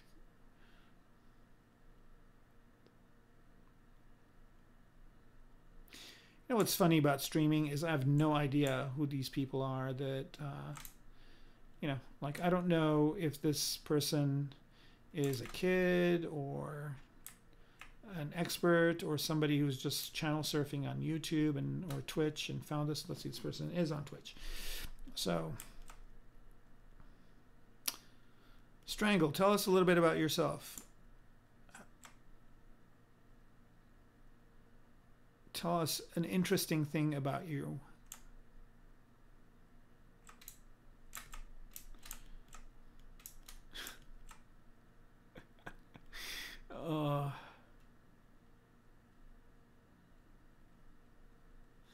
The incognito work. Do you use panel loop? Yes, I do. I sure do. All right, here's a good idea of using panel loops, right? Let's say here, let's choose the helmet. And it's always good to jump from one part of the model to the next. By the way, if you spend too much time in one area, I tell my students to move off to another one. So you can see here that it's kind of like I want to separate out this top part and this back part and this bottom part into different panels. Oh, okay, here we go. Strangle's giving us details. Yes, he's 19. Awesome, good age. That's a great age, actually. A Czechoslovakian student. Okay. Game dev is a hobby. That's cool. And started Blender, so I hop a lot of modeling streams to see something new. Awesome. Thank you for that. Thank you, thank you, thank you. Now I have a little bit of an idea of who we're talking to. Okay, so if I'm going to use panel loops for this, what I'm going to do here, this is going to be really interesting. So guys, watch. So what I'm going to do is I'm going to mask this area. Well, actually, first, before I do that, let me duplicate it. So I've got a copy of my helmet. So, okay, there it is. And then with that duplicate, I'm going to mask this area. Right. And like so. Oh, I'm going to delete the lower subdivision levels. I don't need them. So I'm just going to be like this super high res. Oops. And just go ahead and do this. So this is going to be a little bit different than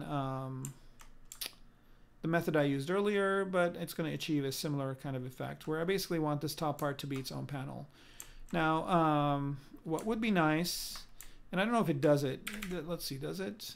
Is there a, for polygon edge actions, is there a mask fill? Nope. It'd be nice to have a mask fill, but there isn't. But I just did the outline, and I'll just kind of use a big brush and fill it in. People always ask, well, you know, do I need to have fundamental knowledge of art to be able to use ZBrush? And I always say yes. Because if you know how to, I mean, you're painting now, so you kind of have to have some ideas about what the best way to paint is. Right, so now I've got this, and then I'm just going to go into the masking menu here. Of course, I can always use hotkeys for this, but I'm just doing this to show you guys. I'm going to sharpen that mask. Okay, so there's some areas I don't really need to be kind of protruding like that, and mask this part. Inadvertently. Okay, so let me smooth the mask, blur mask, sharpen, sharpen, sharpen. Okay, that's good. So let's say I want this to be a panel, like, you know, like the top part of the hat comes off, right? So if I had Control W, it's going to go ahead and polygroup this a different polygroup, okay? And then what I can do is I can say, okay, well, I want this to be its own panel, and I want the bottom part to be its own panel. I can also, I mean, I would, you know, if I were to do this kind of, I would do this a little bit more carefully. If I were doing this for a, you know, kind of for a production. But what I'm going to do here is, so it's kind of created some sort of an edge over here that I might not like, but it's good enough. And what I will do here is I will go ahead and go into geometry, edge loop, and panel loops. There it is. I'm going to choose 5 loops is good. Thickness, I'm going to give it a little bit more thickness. And let's see what that looks like. Panel loops. What the hell happened? Okay, so that just did not really come out the way I wanted it to. Maybe I have too much geometry here. So what I'm going to do is I'm going to bump down the level of geometry to be half of this. I'm going to keep the groups, zero mesh. So maybe it kind of did not like the fact that I had so many polygons, and I don't know where the other groups came in. I don't think I've got anything hidden in here, but I'll check just to make sure as soon as this is done. Chug, chug, chug. This is pretty heavy, so here we go. That's looking a little bit better. All right, so let's try it now. So let's go to edge loop and panel loops, and I'm just going to go with 2 loops. Let's just do that. Okay, so that's looking kind of funky still. I'm trying to ascertain what is going on with this, but let's kind of make sure that there's nothing hidden. I don't think there is. But I don't know if there's any other polygroups here. I don't think there are. So I just want to panel out that top part.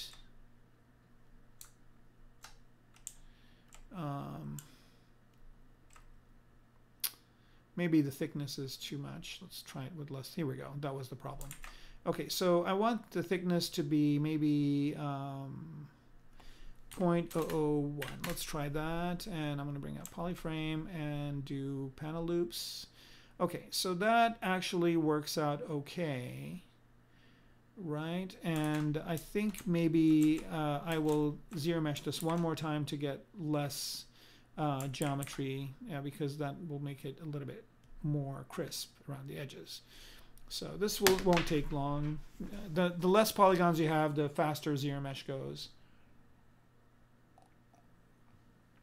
All right. Okay, so there it is, and maybe I'll try. You know, I think it's giving me the same number of poly loops just because polygons, because it wants to maintain some of this detail. But I might just force it to, no, it's going to have. Let's say I'm going to bring adaptive size, maybe let's keep that at 50. And let me do that one last time, see if I can get anything better. Strangle, you're asking me that masking it, is it going to allow me to add another texture on top? No, masking is just masking. Basically, you're just kind of, it's a way of selecting, and it's also a way of protecting, right? Okay, here we go. This is much, much better. All right, so now if I do the panel loops on this, right? So now I've got that panel going on top.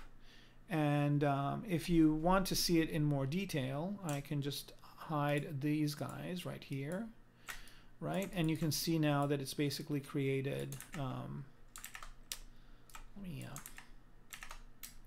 Right, so if I want this top part to be its own separate piece, I'm going to go ahead and reduce the numbers to one loop here.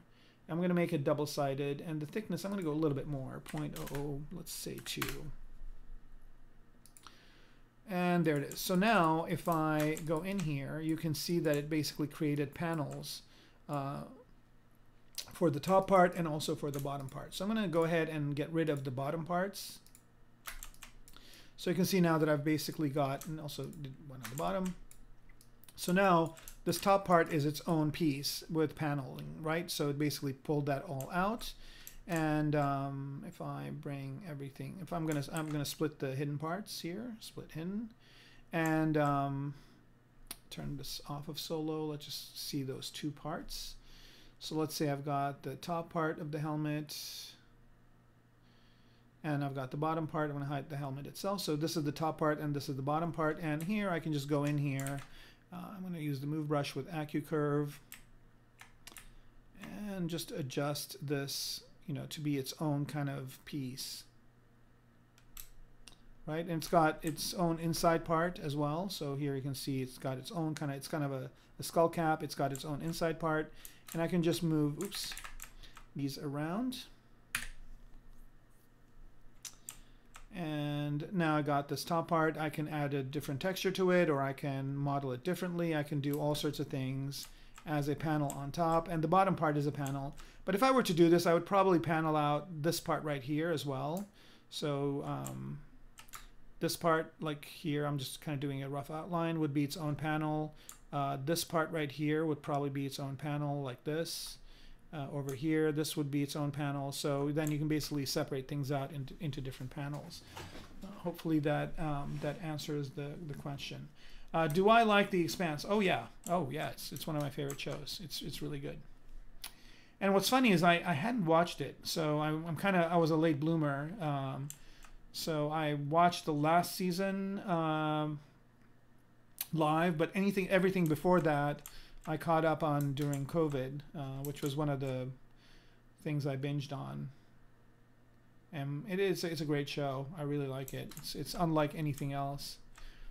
I also like Foundation. I don't know if you guys are watching that. It's pretty good. Good old Isaac Asimov. All right, so I'm just going back to the boots here. And I kind of like what's going on here. Let's go and work a little bit on the bottom with Damien Standard. So here's a good part where I can separate out the kind of the sneakery part on the bottom. Oops. I don't want to ruin that beautiful line I had.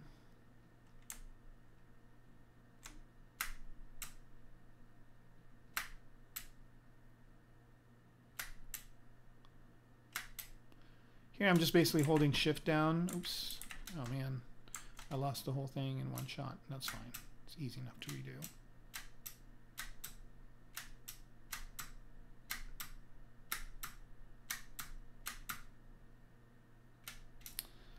Alright, so that's basically separating out this kind of bottom part.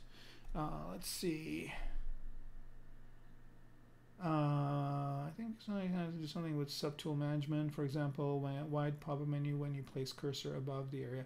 Well, I know one thing I'd like is, you know, one big ask that I had was folders, and they added that, and folders are really, really helpful. I don't know if you guys use folders, but it's a good way to organize it. Right now, I don't really have much of this in folders, but eventually I will. I've got a planes folder, which I probably don't need. I can probably get rid of this. I'll do it right now. Delete folder. And then I've got separated, which is, you know, I think I've got all these different parts that I used from another model. I'll probably use these. So folders are really good. You can scroll up and down. But a thing I think that most people might not know of, especially beginners, is if you want to jump from one subtool to another, if you just hold Alt down and click, you can just jump to that subtool. So now I'm on the suit, now I'm on the boots, and it kind of has a different highlighted color. And if I had the helmet, if I want to work on the helmet, if I hold Alt down, I click on the helmet, I'm on the helmet. So it's got a really nice visual way of choosing the different subtools. So you know, I'm pretty happy with it, with the way it is. I think folders within folders would be nice, but then might also add extra clutter. I mean, you only have so much room over here, but you know, the good news is that ever since I've started using ZBrush, it keeps getting better and better and better, and it always adds features where you go like, well, how did I live without this before?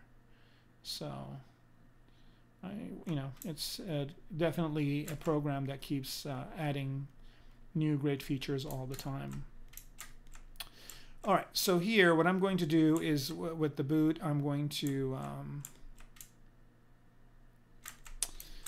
go ahead and just work on one boot and not both. So I'm going to turn off symmetry, just select one, delete the other one. Oh, yeah, no worries. Go to the lower one, delete hidden, and go all the way back up. And I'm just going to work on one boot, and then I'll mirror and weld it to the other side. Okay, I need a folder and folder. Yeah, folder and folder would be nice. I think a lot of people want that. But you know, I think there's a third-party tool if you really need it. There's a third-party plugin that you can get for folder within folder stuff. But it's, you know, but I'm sure they'll have something at some point in time. How to insert a reference photo. There's different ways of doing it. One kind of really there's a tool called Spotlight. So you just load your reference photo, like, I don't know. Let me just go ahead and import something in here. Let's see.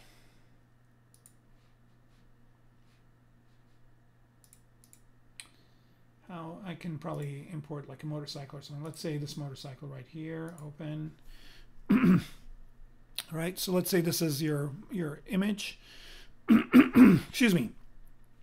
So if you want to import it in and you want to put it somewhere, you can just add it to Spotlight, which is this button right here, which I have on my UI, and I have it in 2 different places, which is kind of funny. But you can just add that to Spotlight. Now there it is. You can move it wherever you want. You can resize it. You can change its opacity. So you can have it be more opaque and more showing, and then you can just put it anywhere you want. And then I think you hit Z or X. I have my keys different than the default ZBrush, but Spotlight is a good way to do it. So that's one way of doing it.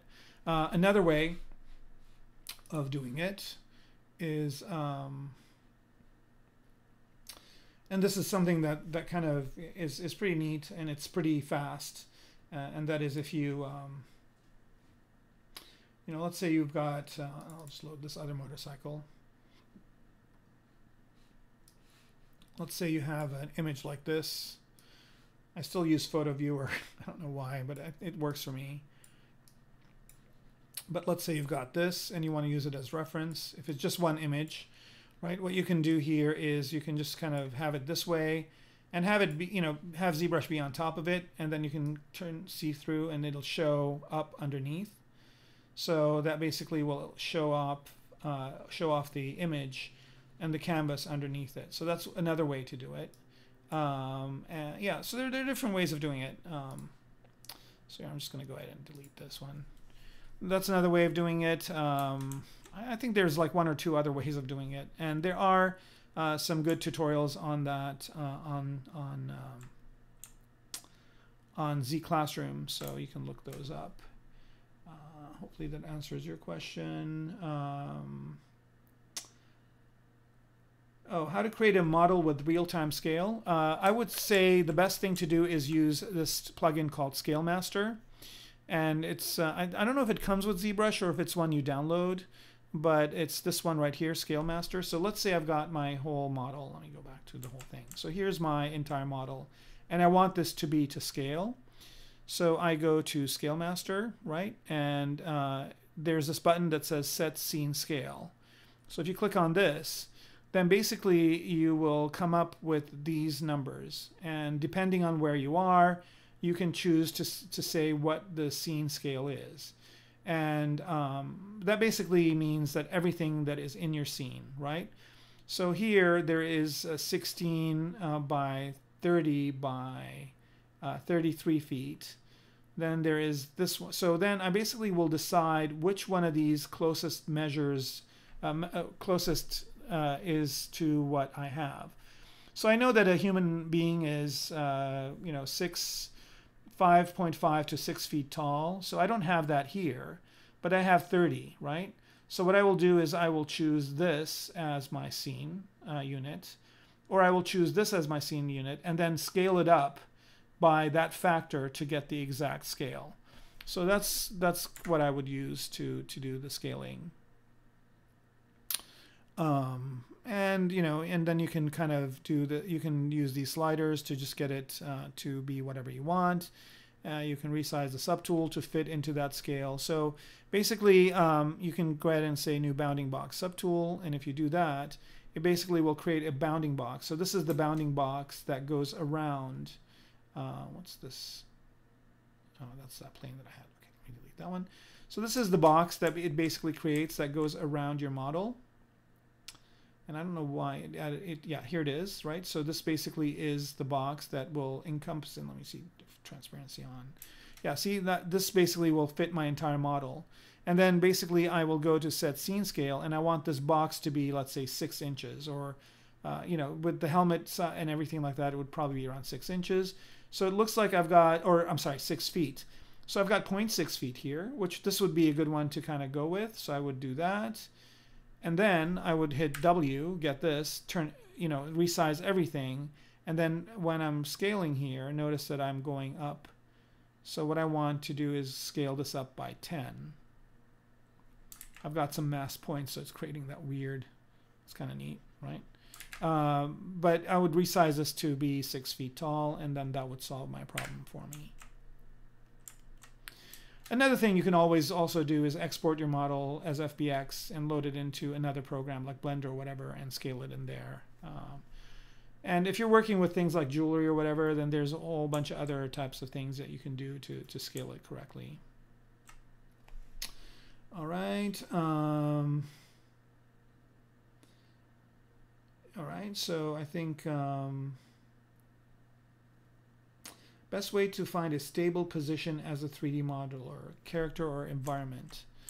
I don't know if I don't know how to answer that question. I think stable positions are a thing of the past. I think whatever position you're in, it's always based on a lot of other factors. It depends on what it is that you're working on. So I would say that if you work on a really kind of a high-profile game, that would be stable for a while. Games usually take about 2 to 3 years, maybe even more, 4 years to develop. So that's a stable position. With movies, if you're doing concept design, the concept stage is usually very, it's very time limited. So you're basically jumping between movies all the time. So I wouldn't say that's as stable as, let's say, working on a game. Games usually tend to be more stable, but then games could get canceled and then you'll be out of a job. And then you'd have worked all that time on something that basically goes nowhere. So, do your research. Find out about the different games. Games are more stable. Also, games hire a lot of environment artists. So being an environment artist is a good way to kind of get into a company. Characters used to be, there used to be less people working on characters because you only had certain characters in a game. Like you would have the hero character, and those would be like the head guys would work on that. And then you had the kind of the run-of-the-mill character artists, and those guys would work on like the enemy characters, and they're like, because when you play a game, sometimes you see that there's like the hero character is unique, but then there's like 50 of the enemy characters that you've got to deal with. And so character artists are used to work on lesser assets. But now, within the world of skins for characters, you get a lot of need for character artists to develop skins. And skins make a lot of money for companies, so I don't know. Hopefully I'm answering your question, Alex.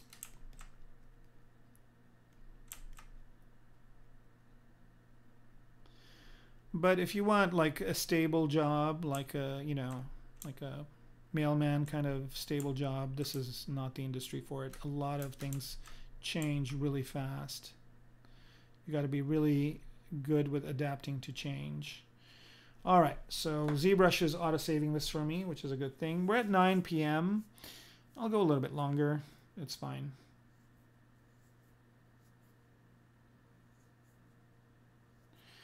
But yeah, I mean, I know people that have been at stable companies. Strawberry, thank you very much. See you next time as well. I know a lot of people that are, you know, have been at their job for a very long time as a modeler, but you know, all of a sudden they got let go. So I would say, you know, always keep your skills up to date. You know, always kind of have one kind of perspective of, you know, maybe someday this project won't be there. So keep your skills sharp. Always learn what's latest and greatest. And, you know, always, you know, look at your position and think, you know, is this going to be something that's going to be needed after the game ships?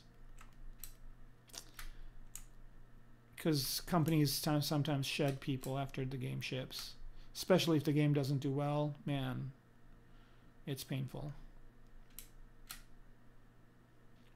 And sometimes you have no idea that the company isn't doing well. You know, you'll be showing up to work one day, just like everything's going great, and then all of a sudden they're like, we're doing a massive layoff. Thank you very much for your help.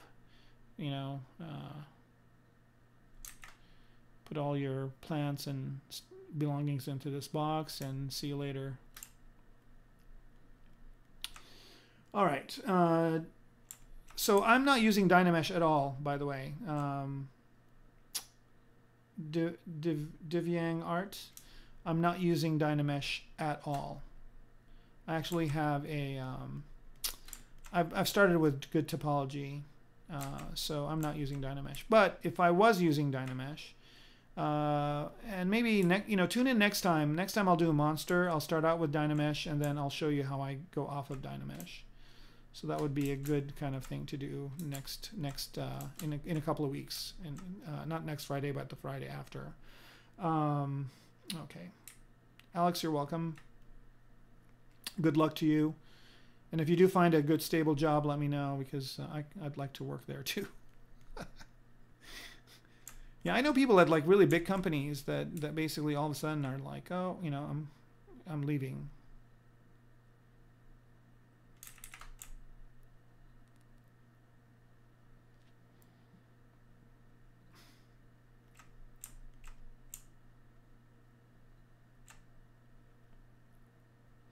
I don't know. I do this stuff even if it wasn't for a job. You know, I mean, like, this isn't a job. I just, you know, usually spend sometimes during the week when I'm not working on just having fun. I mean, I enjoy doing this stuff. I don't want to do it as just work.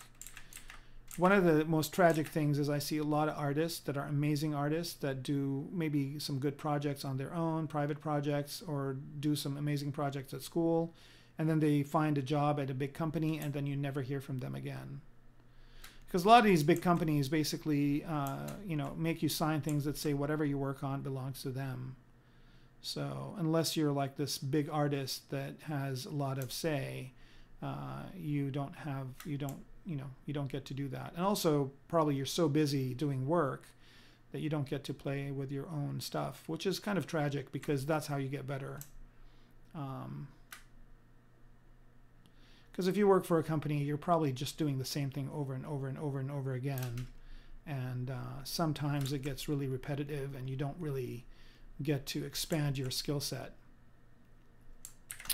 So it's always good to have projects on your own. Like even if you're really tired at work, like create some sort of a thing for you, maybe like a personal project or something like that to work on outside of work, and that will allow you to kind of keep your skills sharp. Because remember, you know, companies are great, but they have a very short memory.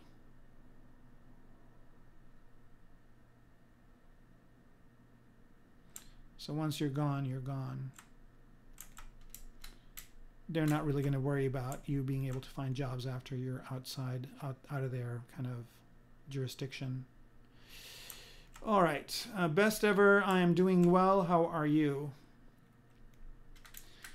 Where are you tuning in from, best ever? Are you what country are you in?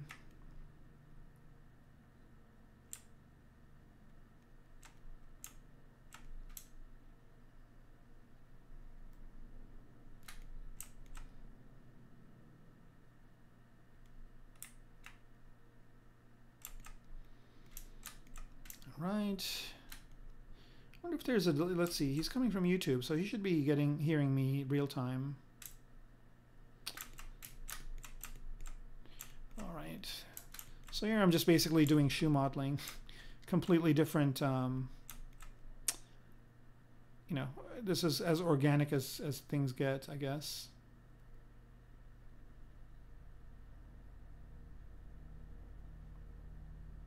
I'd love to work on a shoe project with like Nike or Adidas more than Nike. Design some shoes for them in ZBrush. All right, India, awesome. Where in India are you?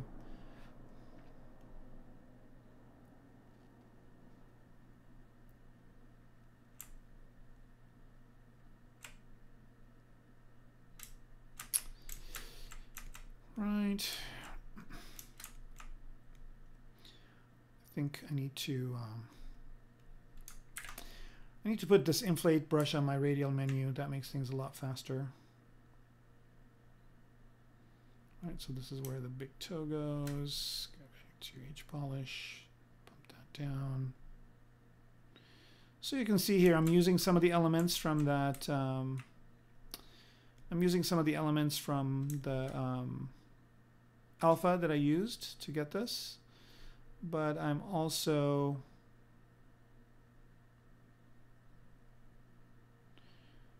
I can also, ad lib.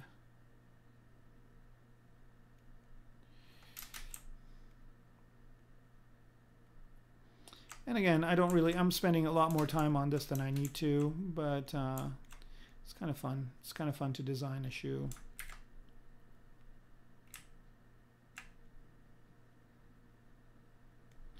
What's amazing is that Adidas does 3D print some of their soles, so that's kind of nice. And I'm not really going to detail the sole out here. I'm just going to go with what I have.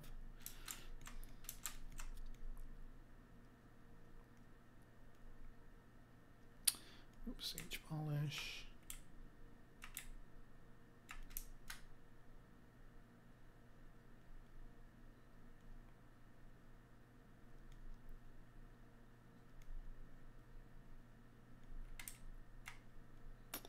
Yeah, so if anybody from Adidas or Nike is watching, give me a call. Would love to work with you guys on designing something in ZBrush.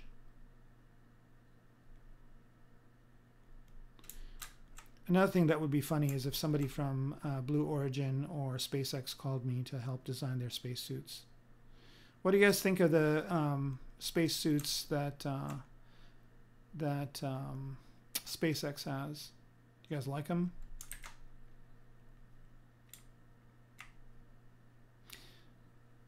They look like they've been designed by the same people that designed the Tesla cars. So, I mean, it's a clean design. It's pretty good. And I don't know, Blue Origin just kind of has jumpsuits, it seems like. It was weird to see Captain Kirk in like a blue jumpsuit. It would have been cool if he actually wore his Star Trek outfit. Like maybe one of the ones from the movies. All right.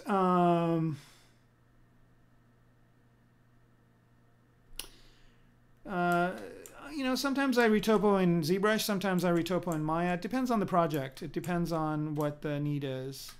Most of my retopoing I do, in ZBrush has some new capabilities that makes retopoing a lot of fun. But Z-sphere retopoing is good.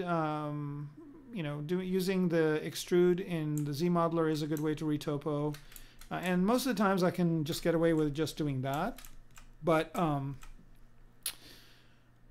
if I need to do heavy-duty retopoing and I've got a really kind of tight schedule, I probably do it using Maya and use the quad draw capability in it. And I also got another retopo tool called Z-Rail or something like that, which is kind of a neat way to, especially for organic models, to do retopo. Modeling is kind of one of my passions, so I, eventually one day when I get around to it, I'm going to write a book on modeling, and I've got most of it written, but I need to update it with some of the newer things that are coming out. I think retopoing is just one of those topics that just keeps getting better and better and better. And I'm sure that at some point we'll get to a place where we don't need to retopo or UV or do any of that stuff, that there'll be AI tools or automatic tools that do it for us. But I don't think that's anytime soon. I still think there's a lot of manual stuff that needs to be done. But then that's what I know. Who knows what is going on in R&D in companies.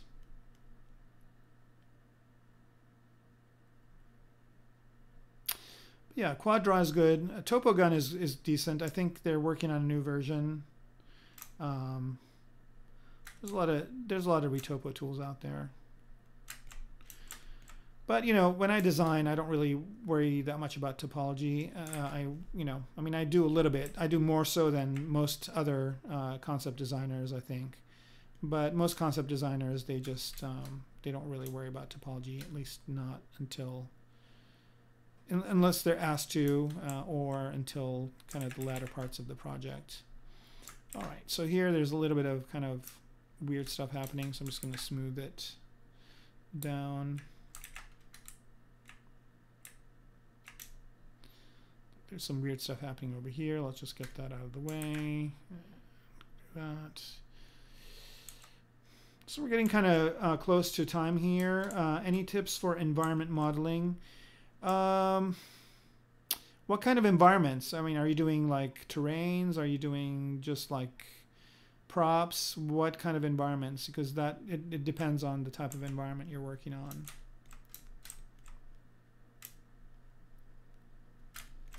Man, I really don't like what Inflate did over here, but that's fine.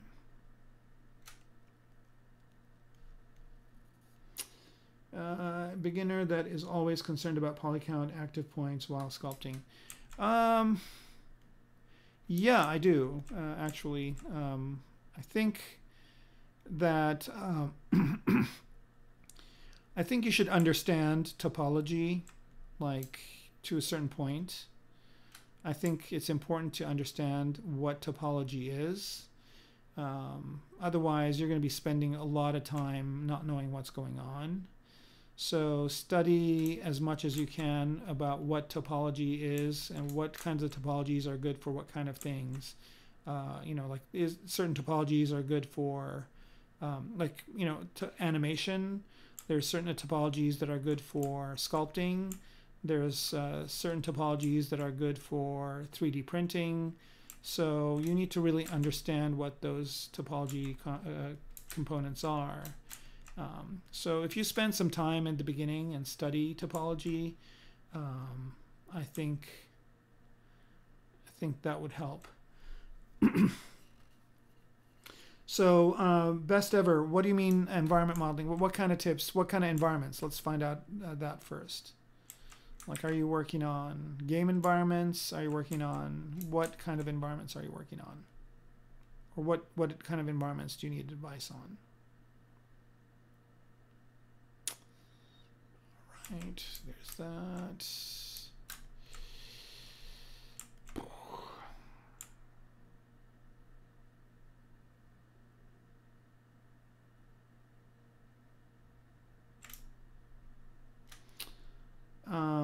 Okay, Amarildo Grotto, you're welcome.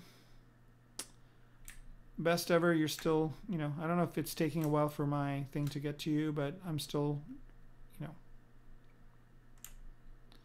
wondering about what kind of environments you're working on or you want to work on. Or all right, so this is kind of looking pretty good here.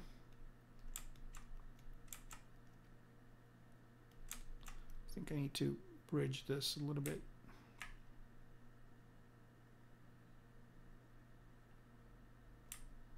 All right, so we still don't have. Oh, it's kind of wild that this.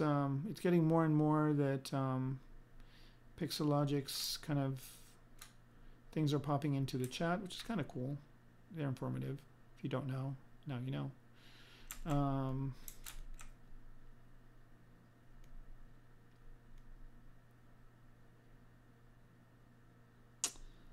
Right, there's that. So this is all kind of one piece. So whenever I'm doing this, I'm always kind of imagining how many pieces this is going to be.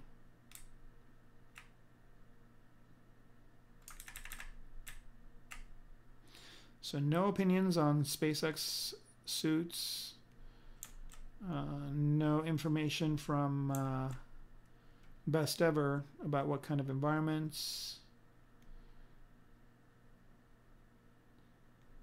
So if you guys want to find out, ask soon, because I think it's 9:16. I'll probably go till 9:20. So in the next 10-15 minutes, ask your last questions so I can get back to you. And again, if I can't get back to you, you can tune in a couple of Fridays, or you can leave your question in the comments if it's related to ZBrush, and somebody from Pixologic will answer it for you. All right, so this looks good. Let's put some features on here like this. Trim, where is it? Trim hole.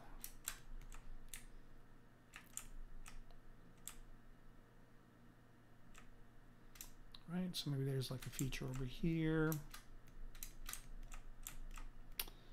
And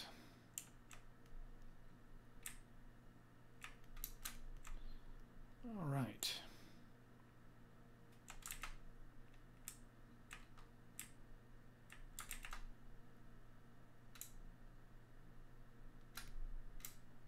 Let's put in a feature like this over here.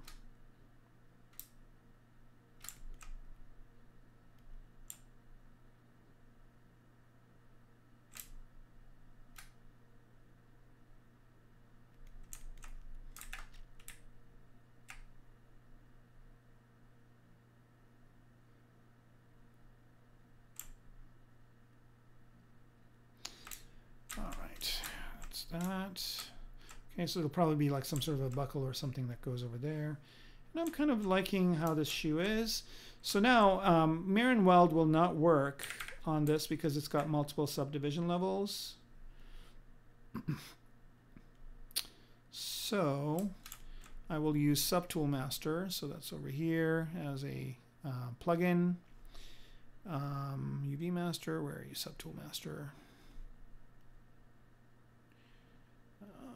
Okay, Subtool Master right there, and mirror selected subtool, and we want to mirror to next, merge into one subtool. Okay, combine mesh will be that. Okay, that's fine too. So now it basically will do that mirroring for me. All right, and there it is. So now I've got my two shoes. And they're looking okay. And then now I can turn on symmetry and start kind of doing a little bit more. I think what I want to do here is add, I keep doing it, so I need to add inflate to my radial menu.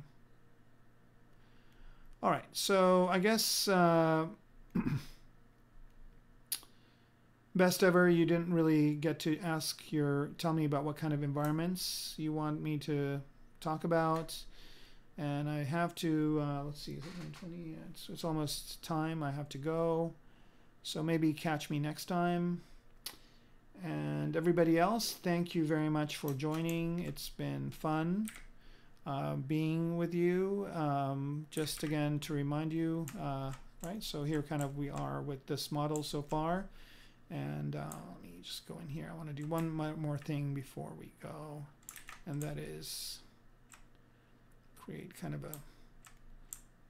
a lip here that the clothing is kind of going over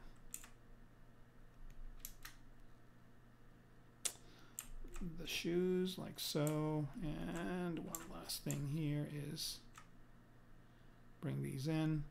So I mean, this is kind of, you know, what I would be doing on a normal sculpt session is just, you know, spending a little bit of time on different components and getting it to a point where it looks passable. Right, and yeah. It still looks a little bit, you know, again, it looks really good from a distance, but once I turn on the colors, and let's see if the poly paint came. Okay, so that's looking good, and the poly paint on the suit, and the helmet, and the visor, let's bring that up, and the pack in the back, and that, and this piece over here that we kind of worked on, but doesn't really have a color, so let's go ahead and color it up real quick. So I'm just going to grab, let's say, this color and fill object. So there it is. So yeah, this is kind of starting to come together little by little. There's that top part of the helmet, which I don't want. So this is kind of what it's going to look like, more or less. And you know, once we're done with getting it to a certain point, I think the next stage would be to find a good pose for this, and I'll probably do that in the next one. I'll probably do a whole new monster for Halloween, and then the episode after that, I'll pose the model. I mean, it's, you know, from this distance, it's looking pretty good. I think I like where it's going. I think the concept is working for me. It's got some interesting parts. And based on what I decide to do in the future, I might alter some things, but I will be adding the packs again that we lost from the crash, and also adding some other components. So again, thank you very much for watching. Again, make sure to like and subscribe and all that good stuff. And we'll see you